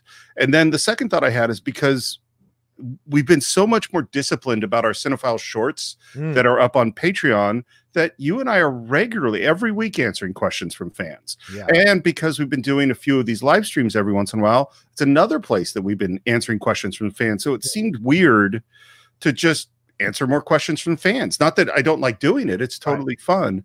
And then it just, I mean, you know, I feel weird saying it this way, but you know, you're a creative person. Shit pops into your brain, you know, like I had an idea and then the idea got bigger. And then the idea is like, well, I want to celebrate. And we have these people that are really part of our family. I mean, some of them literally part of our family. Some of them are friends for a real long time. And some of them just people that are part of the show. And it's like, well, how can we celebrate it? And I, you know, there was this sort of like wanting to kind of look back at the show, but then also the show to me is so much about the love of film and your love of film and my love of film and the people that we have on the show. And we all share this thing. And I just, I had this feeling that there was a way to connect it, you know? Yeah. I think that's kind of where it came from. Yeah, well, I could tell you this as I was watching the film, and I'd occasionally look over to the chat. So many people were like complimentary and positive, and were like, "Thank you for the show, thank you for this," and thanking you know, us for the creation of the show, and talking about how they had enjoyed numerous episodes, and were naming them by name in the chat. Oh, that's cool. Which was great to see. You know, I made it very clear this is a celebration of the Cine-Files episode of the Outlaw Nation show, because I wanted to watch this documentary with the fans raw and react to it as it was going on. I enjoyed the hell out of it. It was over before I knew it was over, which is always a positive. And I found some new things to laugh about from some of the comments there, and the timing of them all and how you constructed it all. When you were editing this documentary, I mean, were you like Carrie, what's her face on Homeland? Do you have a board with, like, you know, all the postcards and the red lines of yarn attaching it? Like, how did you, or did you kind of like feel your way organically through this one? It's very much the latter. And and this is I've developed, you know, because I've done some documentaries before. It's weird. My first professional editing jobs was editing like behind the scenes things on bonus features on DVDs. Right. So like in a weird way, this was coming back to that on some level. But from doing the Great White Shark documentaries and some of the stuff with the Cousteaus, I developed this completely bizarre methodology. Yeah. And what it's all crazy. So I'll just tell you the things that I do. I mean, for this documentary in particular, I asked everyone the same questions. You know, so I asked, what was your first great movie experience? I asked, tell me about a mind-blowing movie. Right. And then depending on what people answered, then there was follow-up questions and stuff like that.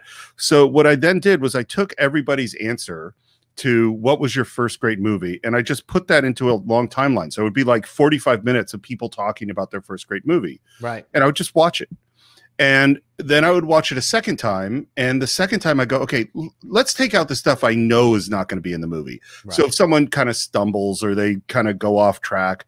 So now that 45 minutes has become 35 minutes. Mm-hmm. And then I watch it again. And then I take other pieces out. And then I kind of start to go, well, that piece is really interesting. And so I kind of might move it somewhere or highlight it.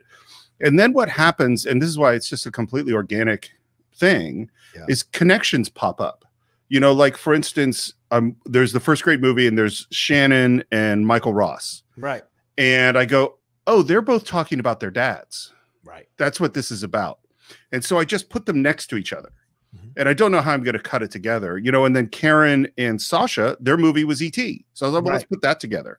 And then Michael's and Dave Rapp's also fit together. That was unexpected, but then it's like Dave started listing these elements that he liked in Wizard of Oz, and Michael was listing elements he liked in Labyrinth, and I was like, well, let's put those next to each other, and it just happened, and you know, and things pop into my brain, like I'll hear, because you know, now I've watched all of these sequences dozens of times, you know, so now I'm hearing this person say something, and I go, oh my god, I need to grab that moment from John who said this great thing that relates to this, and then I would put it next to each other. So that's the process, and that's why it's slow, and that's why I don't want anyone to watch me edit, because it makes no sense at all when I'm doing it. I have no plan, you know. Well, I think it was edited fantastically, and you got a lot of compliments in the chat as well. Oh, that's nice. Thank you. Did. Level 2 trading, especially, was very complimentary about your editing on the documentary. My next question for you is as you're putting this together, did you discover from some of the responses, either from our guests or the fans, anything new about the show or the power of the show or the effect of the show on these people's lives? So much, I think. I mean, you know, you've done this, you know, so much more than me, but it's always kind of amazing when people, you know, we're doing this out. I'm sitting in my office. You're sitting in your office. We're in our empty spaces. And it's always sort of amazing to see the face of a person who you've touched in some way. And that there are people who know things about the show that I hadn't even thought about, you know, that have that say, well, I've listened to this episode over and over again, and I know this thing. And it's like, oh, wow, that's really interesting. It's also interesting. I mean, part of, you know, our guests are so great and so articulate and so smart, but they really know things about the show too. I mean, Scott Mantz, you know, I had no idea he listened to the show. I had no idea. And it's really obvious that he does, and how much, I mean, you know, from the very first time he was on the show, it was obvious that he got what we were doing, but it was so cool to hear him articulate it that way. And the same with Sasha. Sasha's only been on the show twice. And yet for me, she's just she's a perfect Cinephile guest, you know, so many of them, obviously Michael Vogel, like, I mean, he totally gets the show and understood. By the way, he is an unbelievably good interview. I mean, he's so like, I was like, well, I need something like this. He's like, oh, like this. And then he would go, boom. And I was like, yeah, that was it. Okay, next thing. Well, there are people waiting to ask us questions, Steve. So let me bring on one of them, because they have a bit of a hard out. Brennan, what's up, Brennan? How are you, brother, man? Hey, guys. Good to see you. Hey, Steve. Good to see you again. Good to see you. By the way, I'm waiting very expectantly for your sequel episode, The Untouchables. I'm still waiting for that. Yes. I was editing it today. It's coming. We recorded it. Was that Saturday? We recorded it Saturday. Yeah. All right. Well, I just thank you guys so much for everything you do with your show. You're welcome. It is such a wonderful show. You know, I wasn't sure how I felt about Unforgiven, but then I listened to your guys' episode on it, and I went, okay, I think I understand what's going on there. So that's great, man. I learned a lot. I learned a lot from John on that one, because that's so your movie, and that was a really interesting discussion. Well, I mean, just like Brief Encounter, I learned so much from Brief Encounter, because that's your movie. You know, you turned me around on that movie. That's a rarity in our discussions. You know, where I start out feeling one way about a movie and then completely change by the end of the discussion. So, all right. Yeah. I guess my question would be, what are some movies that you didn't like or were kind of iffy on, but then after doing the Cine-Files, you liked them better? Well, Unforgiven certainly wasn't one that I didn't like. I know for me, like French Connection was one that was never a movie that I loved. But John loves it much more than me. But it's so important, and so I learned so much doing it. So that was certainly one that kind of changed our mind. And the you know, obviously we talked about Zorro the Gay Blade in the doc. You know, where like John's love for it just kind of really brought me in. I'm trying to think of other ones. I would throw Network out there, brother. Like Network is one that I'd seen kind of once or a little bit before the show, and then just like talking it through with you kind of got me to understand the film even more. You know, there are some of these 70s films that in my mind, even though I love 70s films, there are some of these films that I feel get dated, and I thought Network was going to be dated, and I couldn't have been more wrong.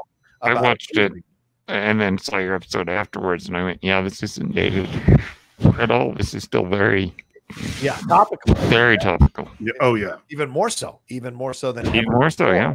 as we hear about these other news organizations, quote unquote, branching off to become their own thing so they can keep spinning conspiracy theories and nutty points of views, Yeah. to corrupt people to believe a certain way. So it's just like, yeah, you're seeing that happen even more so nowadays. And network was just so prescient about that. Oh, yeah. Don't fuck with my distribution. Another one, by the way, was Chariots of Fire, which I liked. I mean, I knew it was a good movie, and I knew it was one of John's favorites. I cried so much in talking about it. Like, it struck such a chord, and I didn't think it was going to be a 2-part episode. We ended up talking for like 4 hours on it. It was just, there was so much there that I didn't expect. Yeah, it really is. Yeah. Well, that's been the joy of doing the show, is it is like the movies that speak to both of us, the other one gets to experience it all over again through a different lens, through a different point of view, through a different set of eyes. And I think we both do that for the people who listen to the show as well. Like, we give them a whole, and I think it's almost like, and I don't want to overstate it too much, but for people who are film, and this is what I'm getting my reaction to watching the documentary, right? Is that for people who are into films, this podcast is like water to if you're thirsty, and you can come and have some drinks with us and satisfy your thirst and enjoy the conversation as well. Yeah. It's killing two birds. And your episode on Black Panther was so fun. Those are great. Jay and Winston are what a funny bunch they are. Oh yeah. But they brought such kind of their own level of, because we can appreciate the film, on our own level, but they, being African Americans, really, it means so much to them. Yeah. So anyhow, that's all I got. But thank you guys, and Steve, if I don't see you again before Christmas, Merry Christmas and Happy Hanukkah. Thank you very much, Brendan. Good seeing you again. And good to see you, John. And we'll talk to you guys soon. Definitely, Brendan. Thank you so much. Thank you. Brother. Much love. Brendan also sent us a Streamlabs. Steve, he said, hello, John and Steve. Please accept this donation as my Christmas and Hanukkah gift to you. No question. Rather, I would like to thank you from the bottom of my heart for further expanding my love of cinema through the Cine-Files podcast. So very wow, that's great. That's great. That to us. Yeah, definitely. Let's bring on Andrew G, who's coming in from Canada. What's up, dude? Hey guys, how you doing? Steve, meet Andrew. Andrew, meet Steve. Hey, Andrew. How are you doing, Steve? I'm good. How are you? Pretty good. I just wanted to say, well, that was the second time I actually watched the documentary. I watched it over the weekend, and I really enjoyed it. Oh, that's great. I think it was really fun to watch and see everyone, all the guests and everyone come in and say what they think of your show. And so I just wanted to quickly say that it's one of my favorite podcasts for sure. The way you guys really get deep into stuff, especially the way you kind of get into how and why things are done in movies, like the behind the scenes stuff, Steve. Yeah. Because that's something that I've always loved. Like, when they started putting that stuff on DVDs and commentaries, and it's like listening to a DVD commentary, just not from like the actual filmmakers. But I think my first episode was the 2-part Akira one with Emma Fyffe. Yeah. And I very quickly went back and started listening to older episodes, and it's gotten me to watch movies that I've never seen before and now are some of my favorites. And also the way you guys kind of changed the way I think about other movies. Like Brendan mentioned the Black Panther episodes, which I'm kind of I think I'm starting the second part in a couple days. And already I'm like, it's a movie I like, but now I'm like, wow, I'm thinking about this movie on a completely another level now. And that's part of it. I did too, by the way, in researching that movie. I mean, I totally liked the movie. Yeah. But then in researching it, I was like, man, this movie there's a lot here that I didn't understand that I had to find out. Yeah, for sure. Agreed. My favorite episodes are with Scott Mance, of course. And I hope you guys get him back on a few more next year. I'm sure you will. Oh yeah, we've already been talking to him. Yeah. Yeah. Andrew, I'm curious. So what are some of the movies that you had never seen that became your favorites? Definitely some of the Kurosawa stuff, because at the time I was just something that I've always loved, but I never really got into watching a lot of those until I started listening to like the 7 Samurai episode or Yojimbo. And now those are two of my like favorite movies ever. And it's part of the reason that I was kind of pushed to like start watching more of those, was because I was listening to the way you guys were talking about those movies. And I've always loved the samurai world anyways. But those are definitely a couple. I can't think of too many off the top of my head, but those are definitely two of them. Definitely Seven Samurai. I think I listened to that episode quite a few times actually. Yeah. So I saw your comments in the chat, and you were saying how you wish we did more animated films. Are there films that you would love to see us do, or love to see us tackle? And I think Steve and I hesitated on animated films because we're not like technically that knowledgeable about animation. And I hope I can speak for Steve in saying that. Like we love animated films, we enjoy animated films, but we don't get bone deep like Michael Vogel would. And so maybe he would be a good guest for some. Of course. Well, he has said like I need to do more animation. He's definitely said it, so we just have to make it happen. Yeah, I know you've done a couple, but it's something that I was like, it would be cool to see a few more here and there, because there's definitely some great animated movies that you guys haven't touched, but I don't know exactly which ones. Any ones you want, I would listen to. Okay.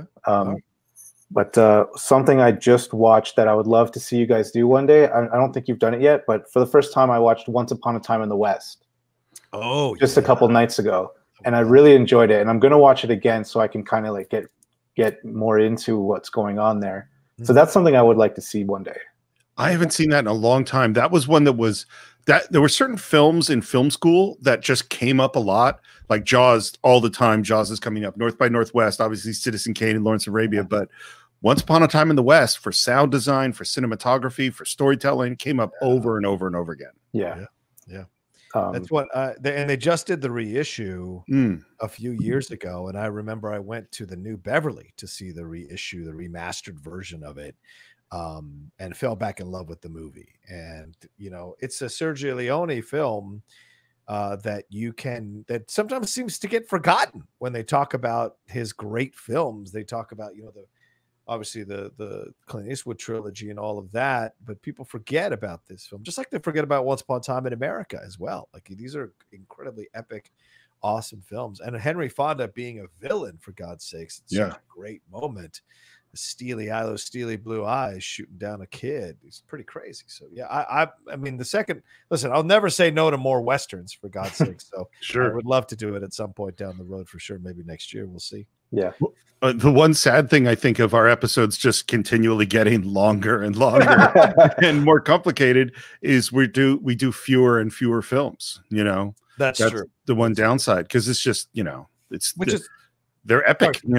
Yeah, which is why we're considering, or we've agreed to do like these kind of maybe monthly or maybe bi-monthly, these like 1 hour or hour and 15-minute conversations about a film that wouldn't make necessarily the Cine-Files cut, but would be something but still films that we would like to talk about. So that's kind of how we're gonna maybe add more films that we're speaking about onto the podcast.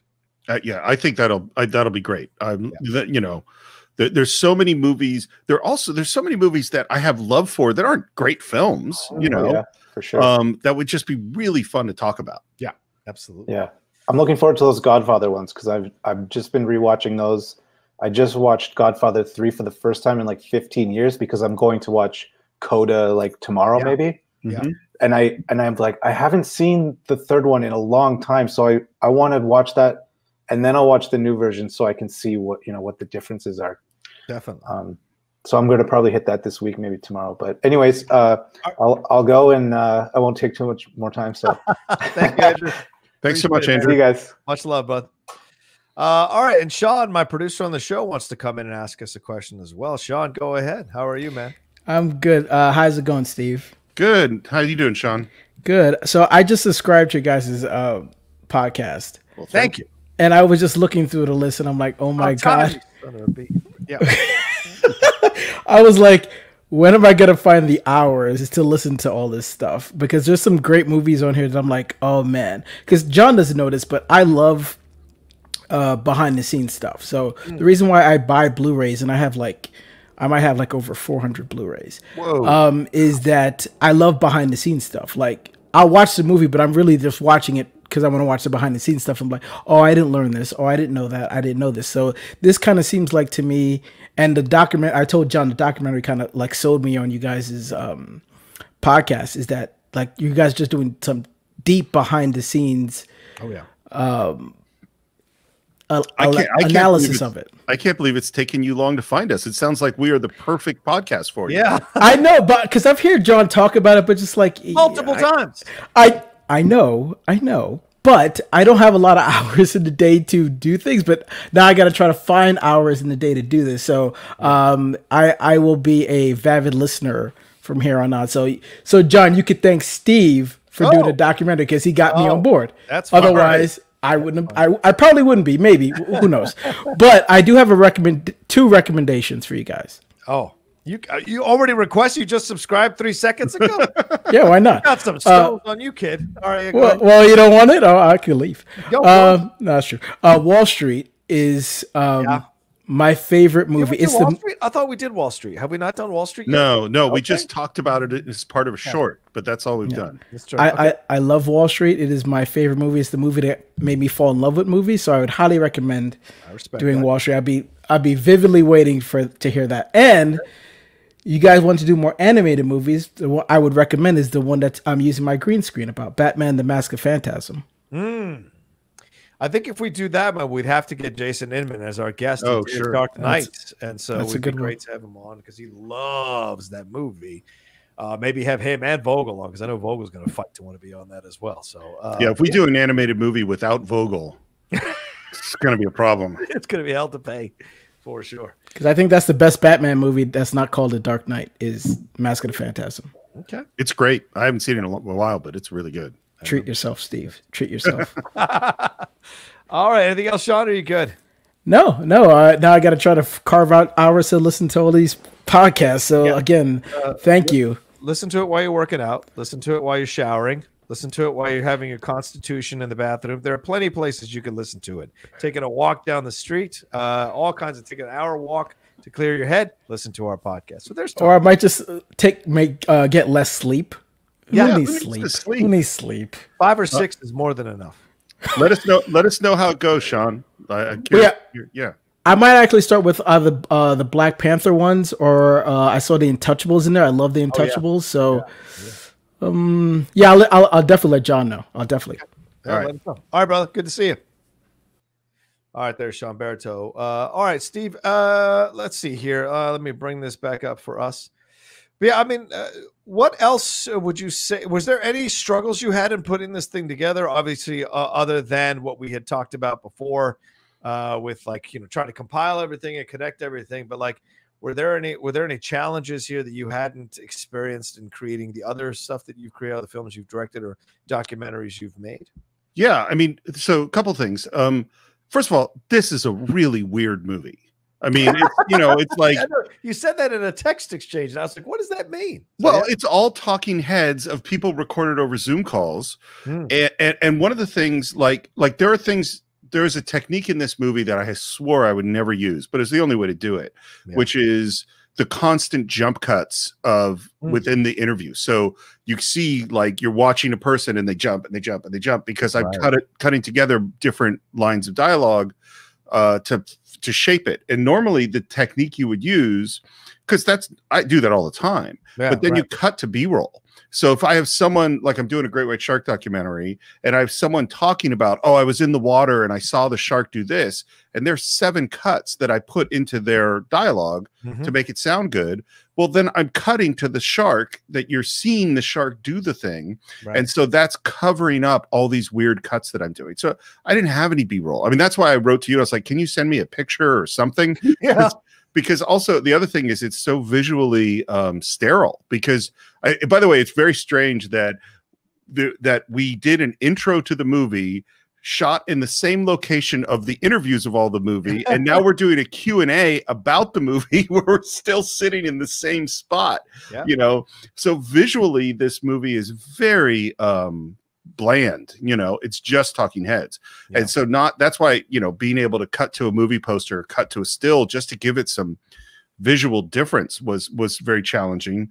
It's also weird. People don't generally make documentaries about themselves. Yeah. You know? And so one of my biggest fears, and I wrote to you, and we fortunately had a few other people to be able to watch the film, was like, I really didn't want it to come off arrogant and self-aggrandizing. I wanted it to come off as, here's this project that we're all passionate about, but I didn't want it to be like, look how great Steve is, you know, like that was very uncomfortable for me. Yeah. And so trying to find the balance where it expressed some of the love, but didn't go like, hey, we're the best podcast in the world. I didn't want to do that.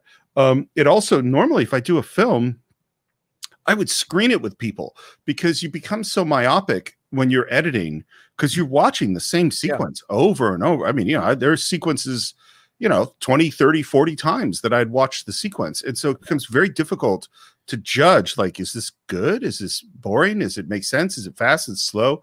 And watching a movie in a room with 10 or 20 people or 5 people, it becomes really clear. You can feel someone's interest is lagging, or you can feel that they're involved, or you could hear that they laugh. And I was never able to do that, you know. So because we're in the COVID world, I watched it with Karen once, like, that's it. Other than that, there's no screening. So it was just, you know, it was pretty alone. And I got a little bit of feedback from some people I sent it to. So those were the challenges that I'd say were unique to this film. Well, we got some Streamlabs that have come in. Steve, let me answer some. Let's put this out there and get some answers. And if please keep sending in your Streamlabs to Smobots. Sorry, Streamlabs to Super Chats. Got about another 22 minutes before we wrap this up here on the Outlaw Nation show. So if you have a question you want to ask Steve or me about, or both of us about the Cine-Files, or about how we do the show, please feel free to send us in, especially those of you who are burgeoning podcasters who've been hesitating about it. You know, this, like he says in the documentary, this came up during just a conversation randomly at a party. That's the genesis of this show. So you never know what can happen and what it can lead to. So, all right. Keith Archer says, thank you guys for the show. While I have plenty of favorites, my most memorable episode was Willy Wonka and the Chocolate Factory. One line did it for me. Fuck Grandpa Joe. Absolutely. And I think that was Yuri who said that. And so we just kind of, latched onto it. It's been a great, and at some point, if we ever do t-shirts, we have to do hashtag fuck Grandpa Joe. You know? Well, it's funny that the other thing that, because you actually said it's in the doc, we should make a t-shirt of that, is Sasha Pro Raver saying Willy Wonka's golden ticket to the fuck factory of vagina. It's funny that the two Willy Wonka things are t-shirt worthy. Yeah, I agree 1,000%. Sean put it in the chat. Let's get to 100 likes, everybody. If you haven't put a thumbs up on this one, please feel free to do so. Send in your questions as well, your Streamlabs and your super chats. Jay Curdy says, well done on the doc. I'm curious, what's the story behind the intro music? Yes, Steve, what is the story behind our rock and roll intro music? It's free. That's truth, actually. It's one of those, you know, when we were first starting the show, and I had actually talked to a musician about composing something, and then I was on YouTube, and YouTube has basically all the music in the documentary, by the way, is free music off of YouTube, except for one piece of music that I paid for. But I was looking around on YouTube for a little piece of music. I wanted something that was fun and driving forward and had a build to it, and I found that, and I actually still like it. I totally like that little piece of music. Same with that little tag at the end. Just 2 free pieces of music off YouTube. Yeah. Let's see. Dan Collins says, I'm broke, but I'd love to hear you guys' thoughts on how you select/consider your film choices for the show in the context of film canons that have historically been possibly exclusionary. Oh, all right, Steve. Any answers on this one? It's a very scientific process involving a complex algorithm based on years of research and study, audience surveys, and a sense of the demographics it's just totally random. It's, you know, like, and what's so funny, there is a schedule. We have our next 3 months theoretically laid out, and there is no way we're going to do it.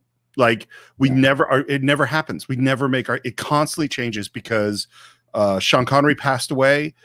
Chadwick Boseman passed away, so that changed our schedule. And then we were suddenly coming up on Halloween, so we had to get our Halloween one in. And then yesterday we recorded what I thought was going to be a one-part episode that came from a guest who is fantastic, and we were having such a great conversation that John and I both went, oh, this is going to be 2 parts. Yeah. And it was a movie that was never in our schedule. It's just that we had an opportunity to do something with the guest, and he sent us like 6 or 7 movies, 5 of which we had done. Yeah. And so it was between 2, and both John and I picked it. And it's like, so there is, I wish it was more organized. I feel like I don't know if you feel this way, John. I feel like we're constantly shifting things, and, you know, we have these plans of things we're going to do that just don't happen, you know. It's like life, you know, we have plans of what we'd like to do, but life gets in the way. People die, famous people die, or situations call for us to review it or to look at a film, or for whatever reason, like you said, we have a publicist reach out to us, pitch us their writer who has got a film out right now. And we say great, and we ask them to send us a list of movies, and we select from those movies. So it's just yes, it's regimented, but just like the show, within the regiment, there is free flowing stuff that happens within it. And like we said at the end of the documentary, there are so many more movies for us to talk about. We haven't scratched the surface of, as Steve said, of so many of the great films that are out there for us to still explore and experience and talk about. Well, and as you said, it's like, you know, you want to get back more into classic films, and we were better at the beginning of the show of doing different eras, you know, and I think we've been less good in this last year, and not, you know, because things happened the way they happened, but you and I both would like, there are movies in the 20s, 30s, 40s, 50s, 60s that I want to get to, you know, that we really haven't done. Yeah, and we will at some point. Douglas Rutnerak says, can I ask a question about a specific film related question they did on the Cine-Files? Yes, Douglas, ask it, send it in. I'll bring it up here on the screen. Kevin Merton says, I would love to see a Lion King episode. Is that Vogel's favorite? It's one of his favorites, isn't it? Oh yeah, absolutely. He loves the Lion King. I mean, I think we should do it. I'd do it. I'm down with that. Let's see. Yeah, there are a lot of people asking. Let's see here. 3-parter of the Black Panther. A lot of people love that. We did Iron Man and Dark Knight. Yes, that's for sure. And Superman. Superman was like our 3rd episode or something. Yeah. Let's see. They've done Network. Yes, absolutely done. We haven't done Wall Street. Yeah, Douglas, ask your question. He keeps asking if he can ask the question. I'm just ask the question, my man. Level 2 says Shannon's comments in the air got me. Yeah, I mean, Steve, let's address that real quick. Obviously, our friend Shannon McClung, who was all over this documentary, and he's a geek buddy with the other show we do.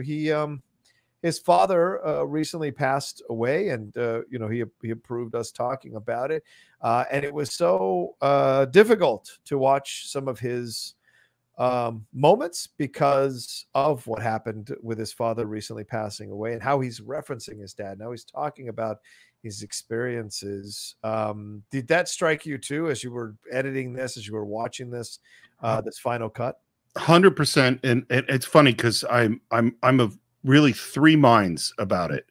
The first is, I hope this is my dear friend Shannon, who I love, and this might be hard for him, and I don't want to hurt him at this moment that's so vulnerable.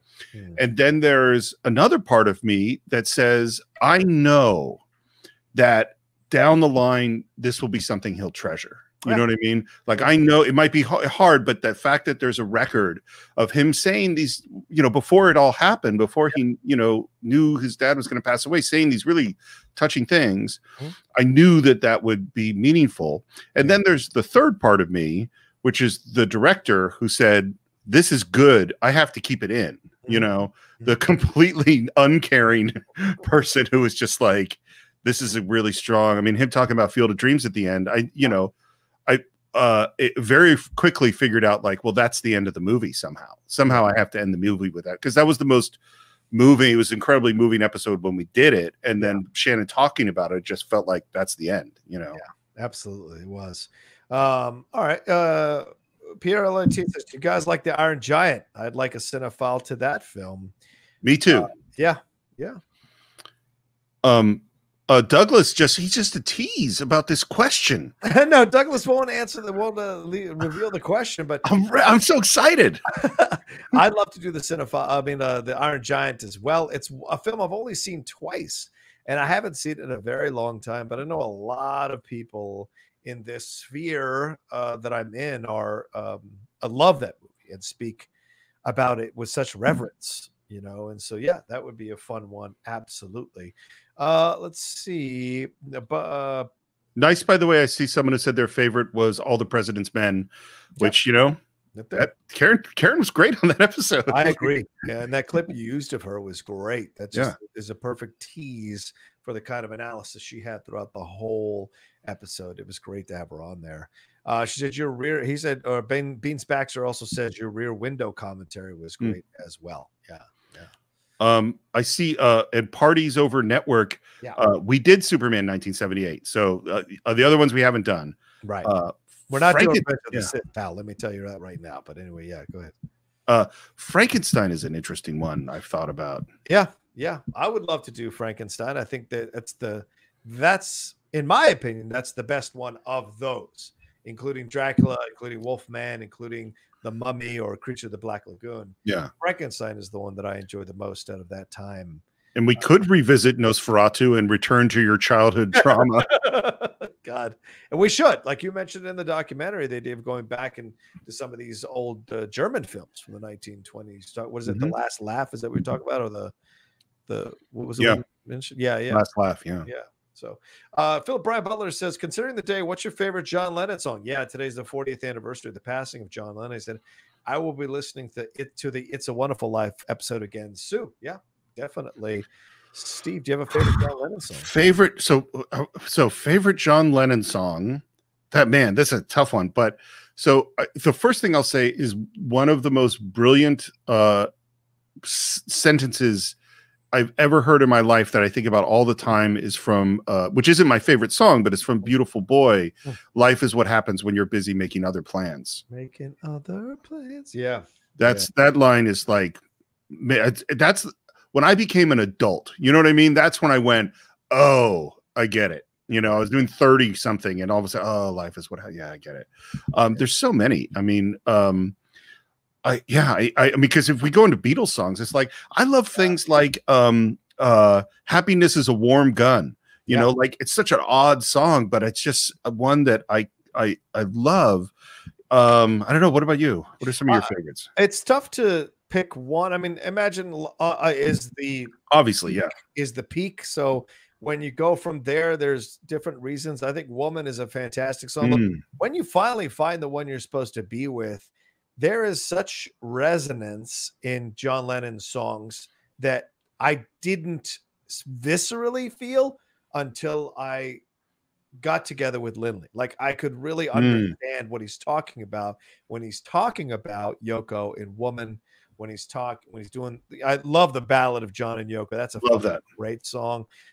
Beautiful Boy is fantastic, talking about being a dad, in a way that's really touching and sentimental. Watching the wheels go round and round, the idea of like disconnecting from the grind of having to like create and having to put stuff out there, and like just taking a moment to savor life, to express gratitude for what you do have, and how people see that as a weakness when it's actually a strength.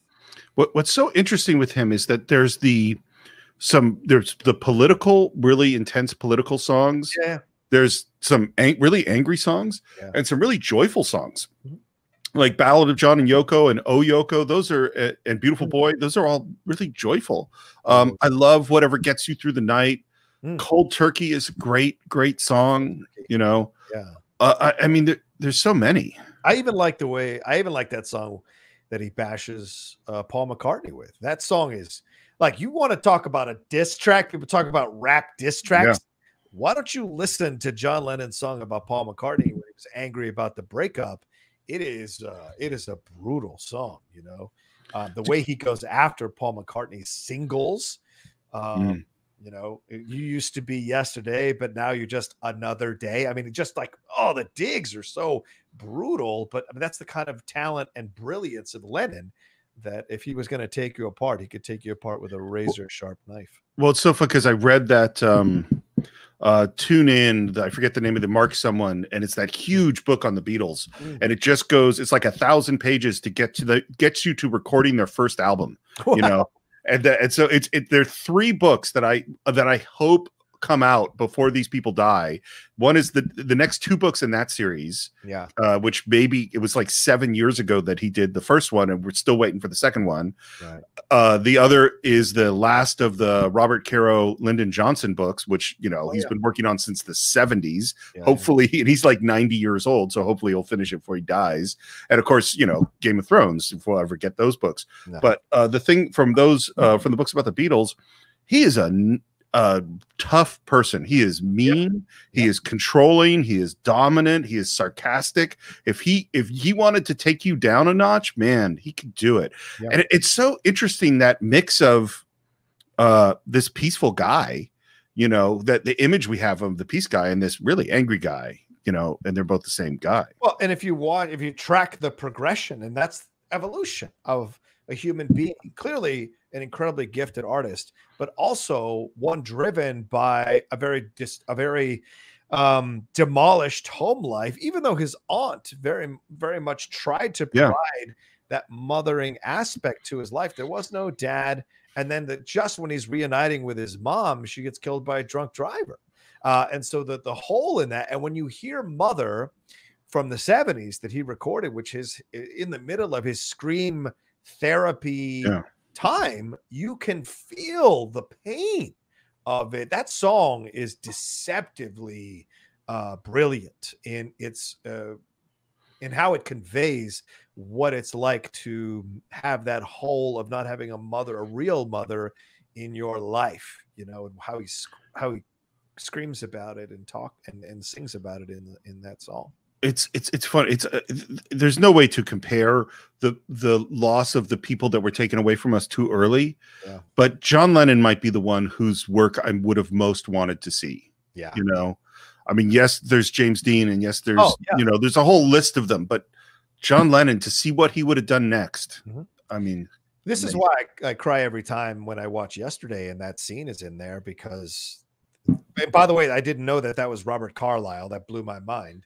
Wow. It's such a great, almost John Lennon, and that line he has when he says, like, oh my God, you lived, and the way he speaks about love in that and what he discovered, the angry young guy finally, through all the hell he put people through and put himself through, finally found the one woman who understood him and broke him of all those patterns, step by step, piece by piece, to the point where he started to embrace peace. He started to embrace the ability to speak about love in such an open and honest and beautiful way. And a lot of his songs on Double Fantasy are all about that, embracing. That's why the tragedy is so powerful, because he was on the precipice of exploring an entirely new age as an artist of open expression of emotion and feelings. And who knows what brilliance we were robbed of, Steve. Songs that could have nursed so many of us through dark nights that we weren't able to get because he was taken from us by that. Absolutely. Killer. What one thing is, his death, I probably would have happened anyway, but his death is what made me a Beatles fan. Because you and I grew up in the same era. I heard Beatles songs. Sure. But when he died, my sister bought all the albums and she started playing them. And so, I'm in junior high, and that's when and I can just remember getting sucked in. Yeah. And then I started just listening to those albums over and over and over again. Yeah. Let's see. We got some on these. Jay Curdy sent another one. And he said, "Are there films you suspect could stretch to become a 4-part series on the podcast?"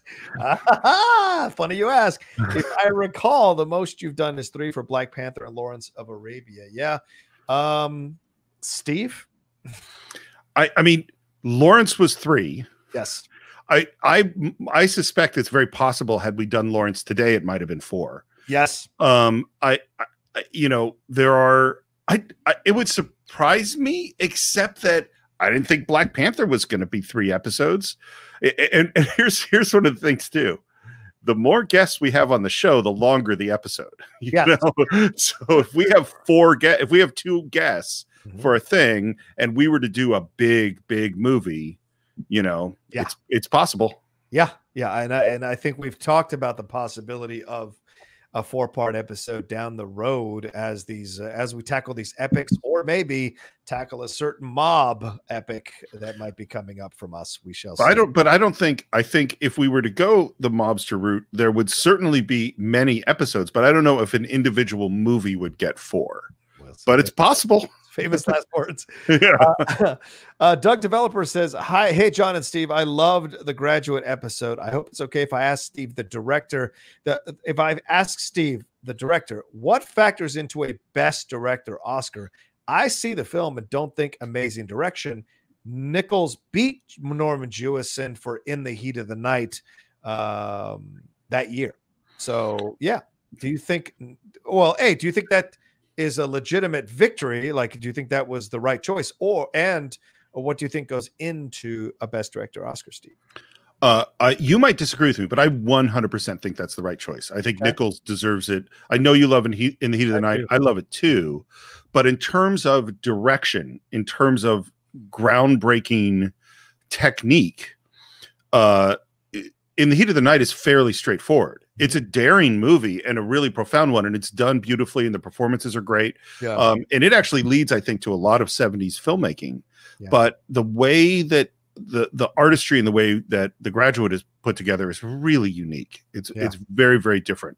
I think I'm not going to say it's a bullshit award, but it's so hard. Like, we see these things where the Best Picture doesn't get Best Director, and that's an example of it. And it's like, well, what are you saying? You know, it's a very, there's several examples of where that director didn't get the Best Picture, didn't get it, and it's always like, well, what does that mean? And I don't know if I understand it. You know, when I was younger, I used to revere the Oscars in a way that was, you know, like on the mountaintop. It was Olympus to me to get an Oscar, to win an Oscar.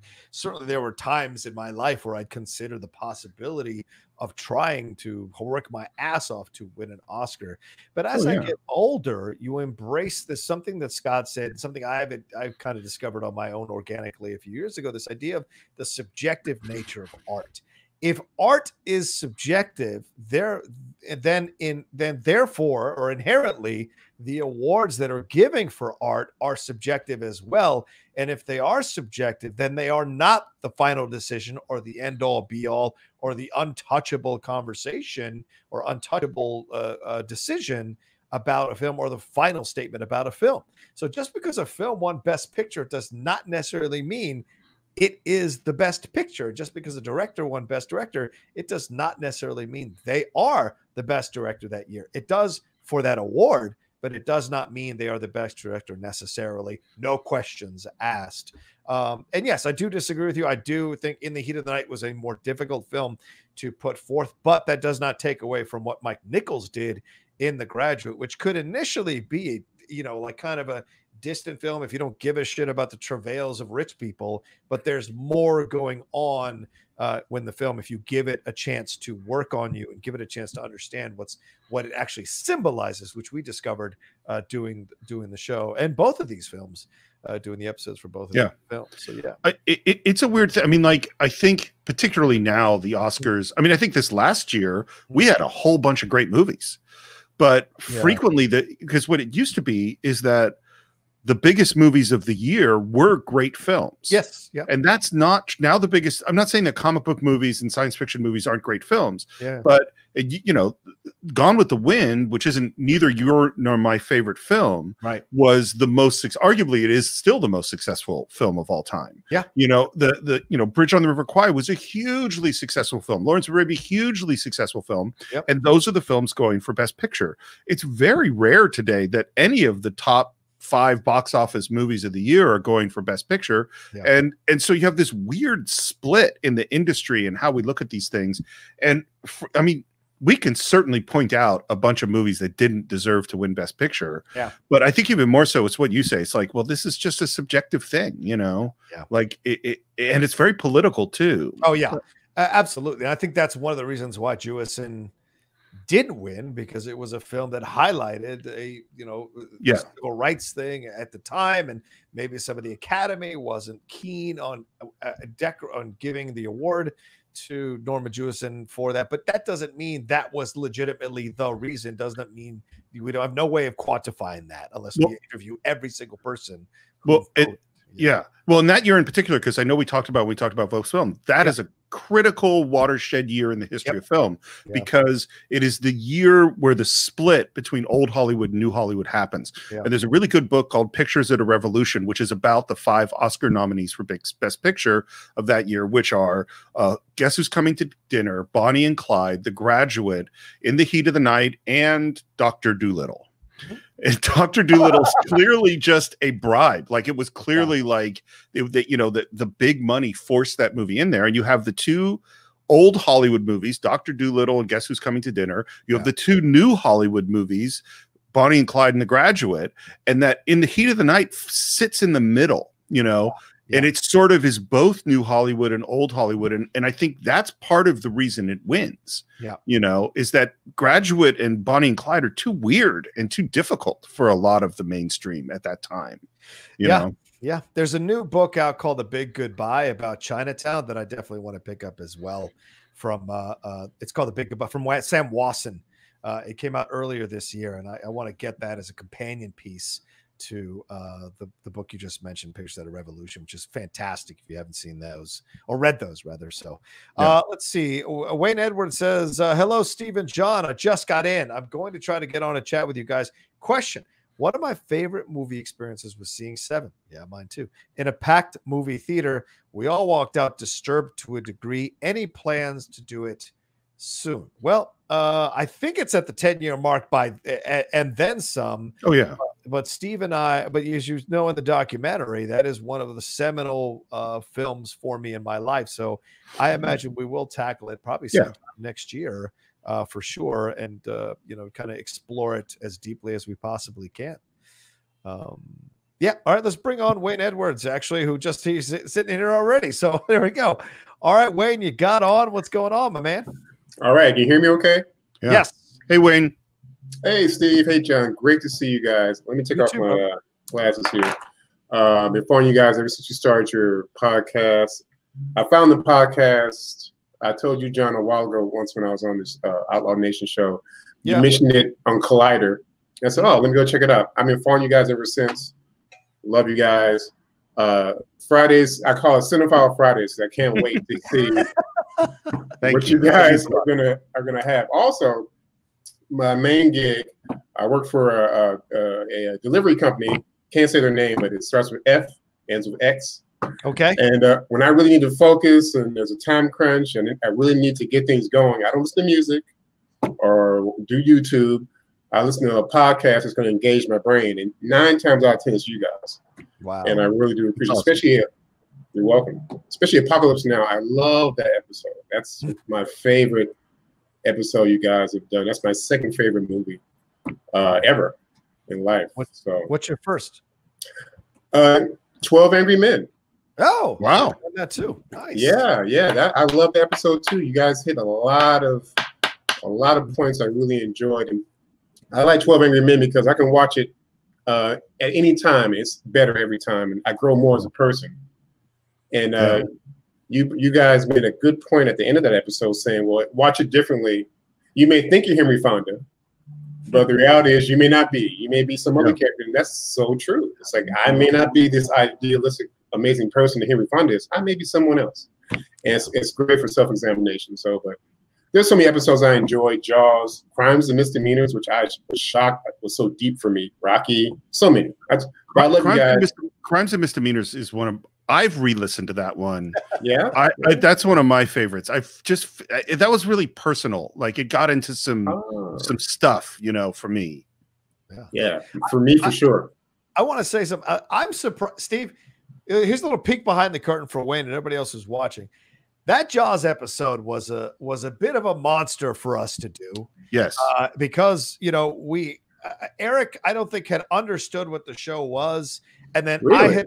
I had been working late. And I was wondering if you're going to say this. Yeah, I'm going to spoil this. I'm absolutely. I fell asleep twice while we were doing the episode on the mic, because I was so fucking tired from having. I was still building up my endurance of doing multiple shows at once, and I love Jaws, but there was something about the way we were doing it that kind of slowed my brain down. I was so comfortable with Steve and Eric that I just kind of nodded off a couple of times and then caught myself and tried to catch up to speed and fool them that I hadn't fell asleep. And look, my girlfriend will tell you that too. My girlfriend hates it because when I cuddle up to my girlfriend, I fall asleep like this. When I don't cuddle up, I stay awake for like an hour.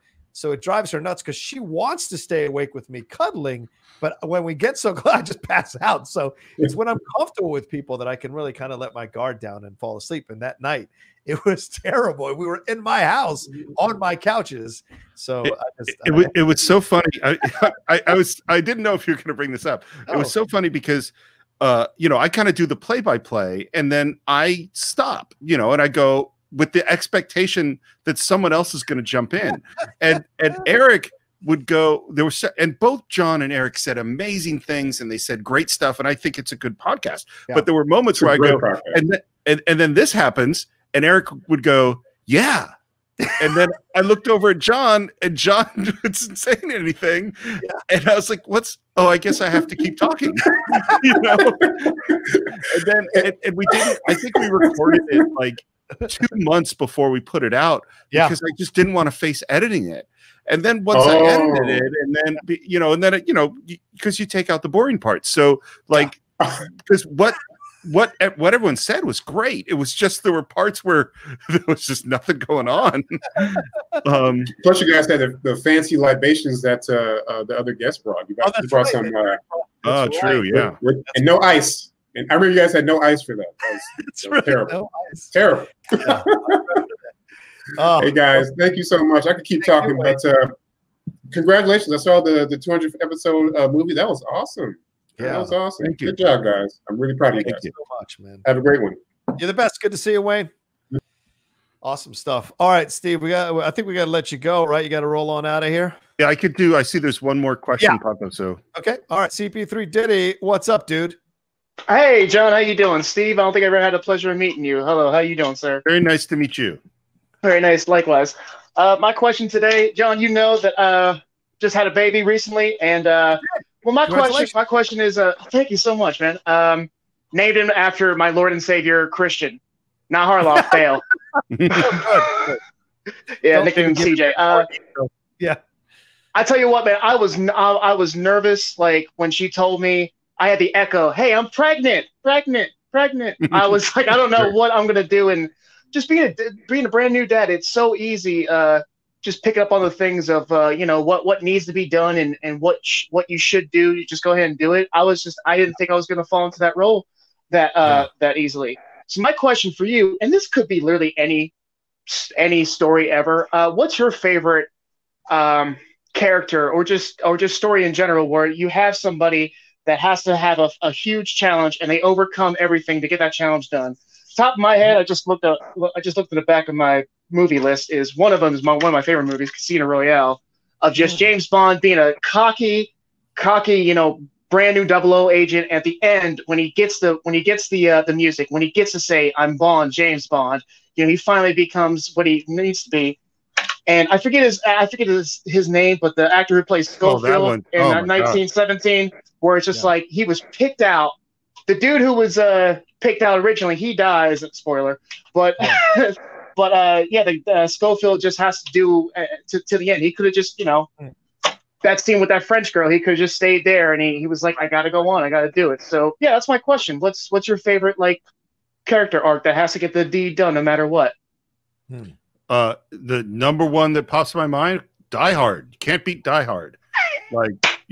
Best Christmas movie ever.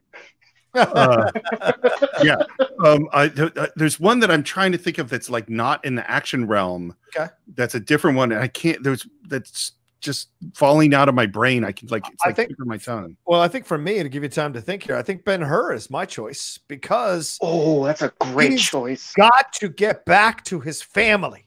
He has got to restore his family's credibility or his family's nobility in some way and absolve them of this frame job by Masala.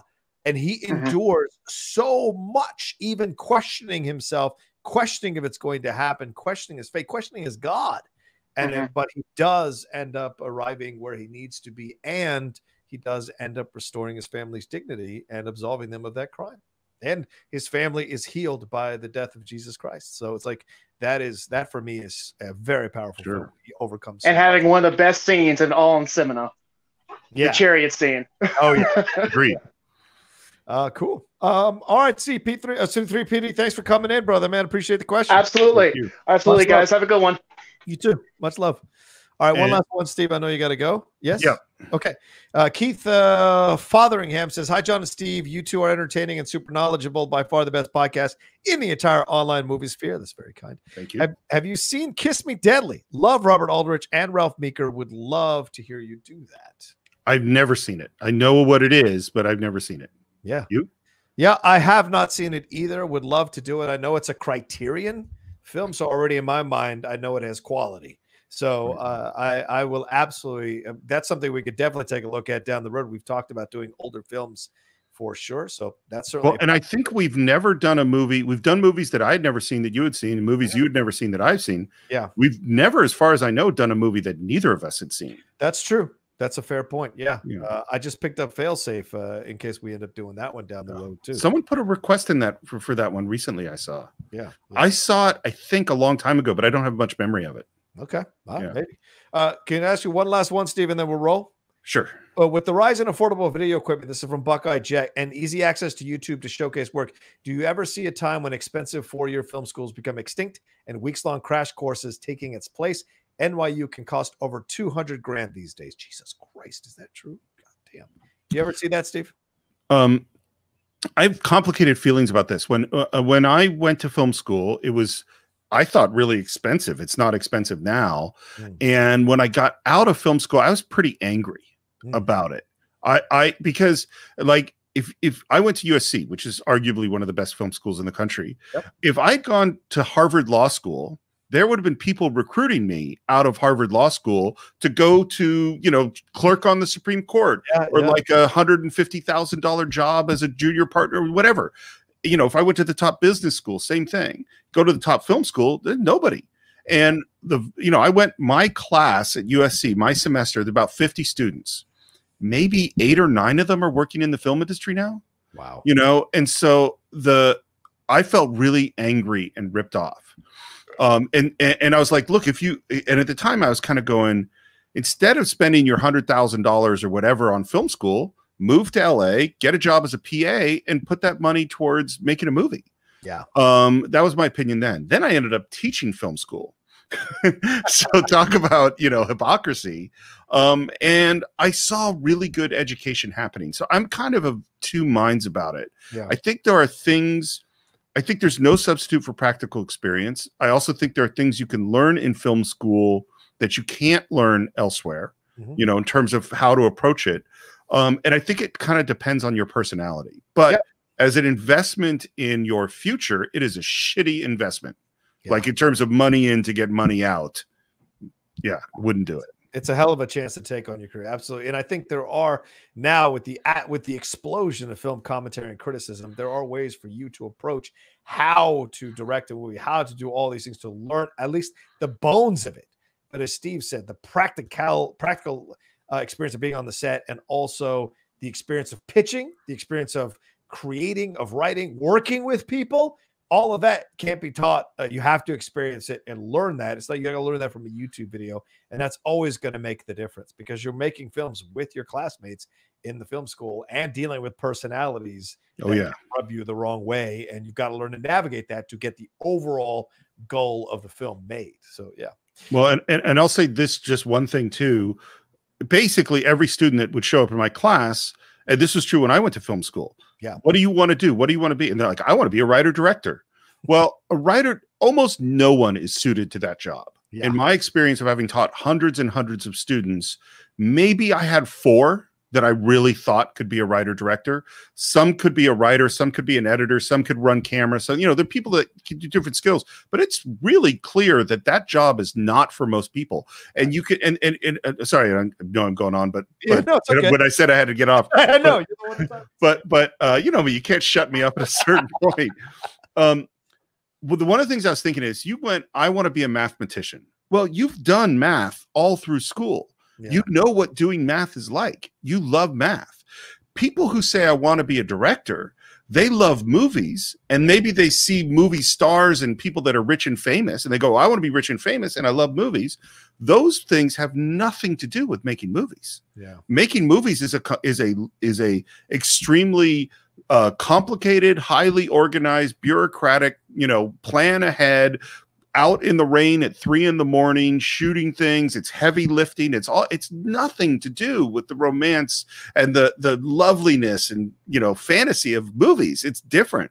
And so, you know, you're in for a real rude awakening. So at the very least, I'd say make some movies first. Yeah. You know, listen to the Cine-Files, learn about film. And then if you really think this is for you, then think about film school. I think that's a great way to put it. All right, Steve, thanks so much. We'll let you go. Appreciate you taking the time, brother man, to stop in, and fantastic work on the documentary. It's a joy to do the show with you, and it's a joy to see the joy being expressed in the documentary from so many people who've been honored to be our guests, and we've been blessed to have, and so many of the fans who've been honored to listen to us, and we've been blessed to have on with us.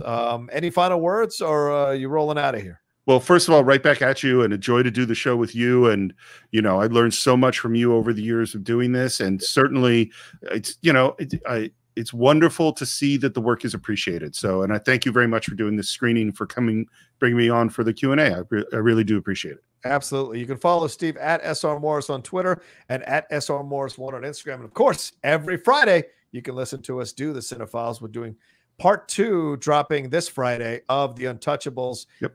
And if you want to, you know, go through all the entire catalog, go find the Cine-Files wherever you download podcasts and enjoy that. And go to our YouTube channel, subscribe to our YouTube channel. We're starting to look at doing more live streams, more content for the YouTube channel to increase that connection with the audience as well. So, all right. Much love, brother, man. Give my best to Karen and Jackson. I'll see you soon. All right. Bye. All right, bye. All right, that was Steve Morris, ladies and gentlemen, taking some time to hang out with us tonight on the Outlaw Nation Show. He's been a guest on the Outlaw Nation Show before, so excited to have him back. My glasses hurting my face now, so I'm taking them off. Thanks for hanging out with me tonight. Really appreciate you all taking the time. Thanks for all the likes. Thanks for the comments. Thanks for the Streamlabs and Super Chats. Much appreciated. I hope there was maybe more than Sean Barrett, so maybe there's a couple more of you who had kind of heard about the Cine-Files, heard me mention the Cine-Files. Maybe tonight you took a chance and watched the documentary, and now maybe you're in and you're going to go back and explore some of these episodes that we've done on the show and become a fan and become maybe even a patron of what we do here on the Cine-Files. So, all right, thanks to Sean for producing the show. Thanks to everybody for coming by and stopping by. Really appreciate all the comments, all the love. Thanks to everybody who's a part of that Cine-Files documentary. You guys mean the world to me, and it's been an honor to do it. And at this point, I'm going to take the hell off because I got to rest a little bit before I jump on and do Cinema Bias with Video Drew and Alex Shawshak, I think, on Video Drew's channel. Sean will be a part of that as well, so I can't get rid of him since that SOB. I can't get rid of him, but he'll be a part of it as well. But I love him to pieces. All right, that's it for me. Thank you all so much. Really appreciate everything. Please give this video a like. Please leave a comment. Please share it. I know times are tough financially for so many people, especially during the Christmas season. So anything you can give that you've given so far, I appreciate. If you want to be part of the Outlaw Nation Patreon, it's right there, patreon.com/John Rocha. Go get on that as well. We do 2 hangouts a week, started to do more with the patrons as well, kind of brainstorming more to do with the Patreon. So I spend more of my time, with the patrons, creating stuff for the patrons, talking with the patrons. That's certainly the way we're going to be going. So if you want to have more conversations about film, about life, about whatever, the Patreon is the way to get extra exposure about that, extra conversations about that. Our hangouts have been stellar over the last few months, and it's been a great time. Every single time I've hung out with them and talk with them. And sometimes you get to even influence what we do on the Outlaw Nation channel. So it just depends on the conversation. Get involved there. And if you can't donate, which I totally understand and respect and sympathize and totally love you for even feeling guilty about it, please like the show, share the show with your friends and family. That's important. That's just as valuable as any contribution you can give, because we want to keep growing the Outlaw Nation. We're at 14,500 or 14,600. We're trying to get to 15,000 and beyond. So please keep sharing the show, keep talking to people about everything we do here on the Outlaw Nation channel, and bring in new guests, new eyes, new people to take a chance on us. That means the world to me as well. All right, that's it for everybody. Thanks to everybody, and I'll end the show like I end every show. Please, I know this is the holiday season, it's Christmas. This is the toughest time sometimes for a lot of people. Please, whatever you need to do to get through the next second, next minute, next hour, next day, next week, next month, next year, I'd like you to find your way to do that, because I want you with us. I want you as we grow this nation. You are an important part of the Outlaw Nation. You mean so much to me to be part of this nation, and I want you around to see what we can do with this thing.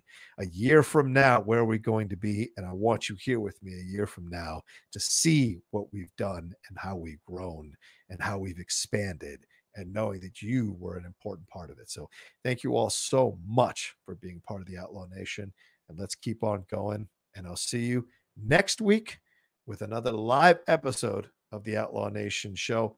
Much love to everybody. And let me play the video, and we're out of here. All right. Take care of yourselves. Be well. Wear your mask. Practice social distancing. Don't let anyone intimidate you to put yourself in a dangerous situation with this COVID stuff as well, please. All right. All right. Much love. Peace.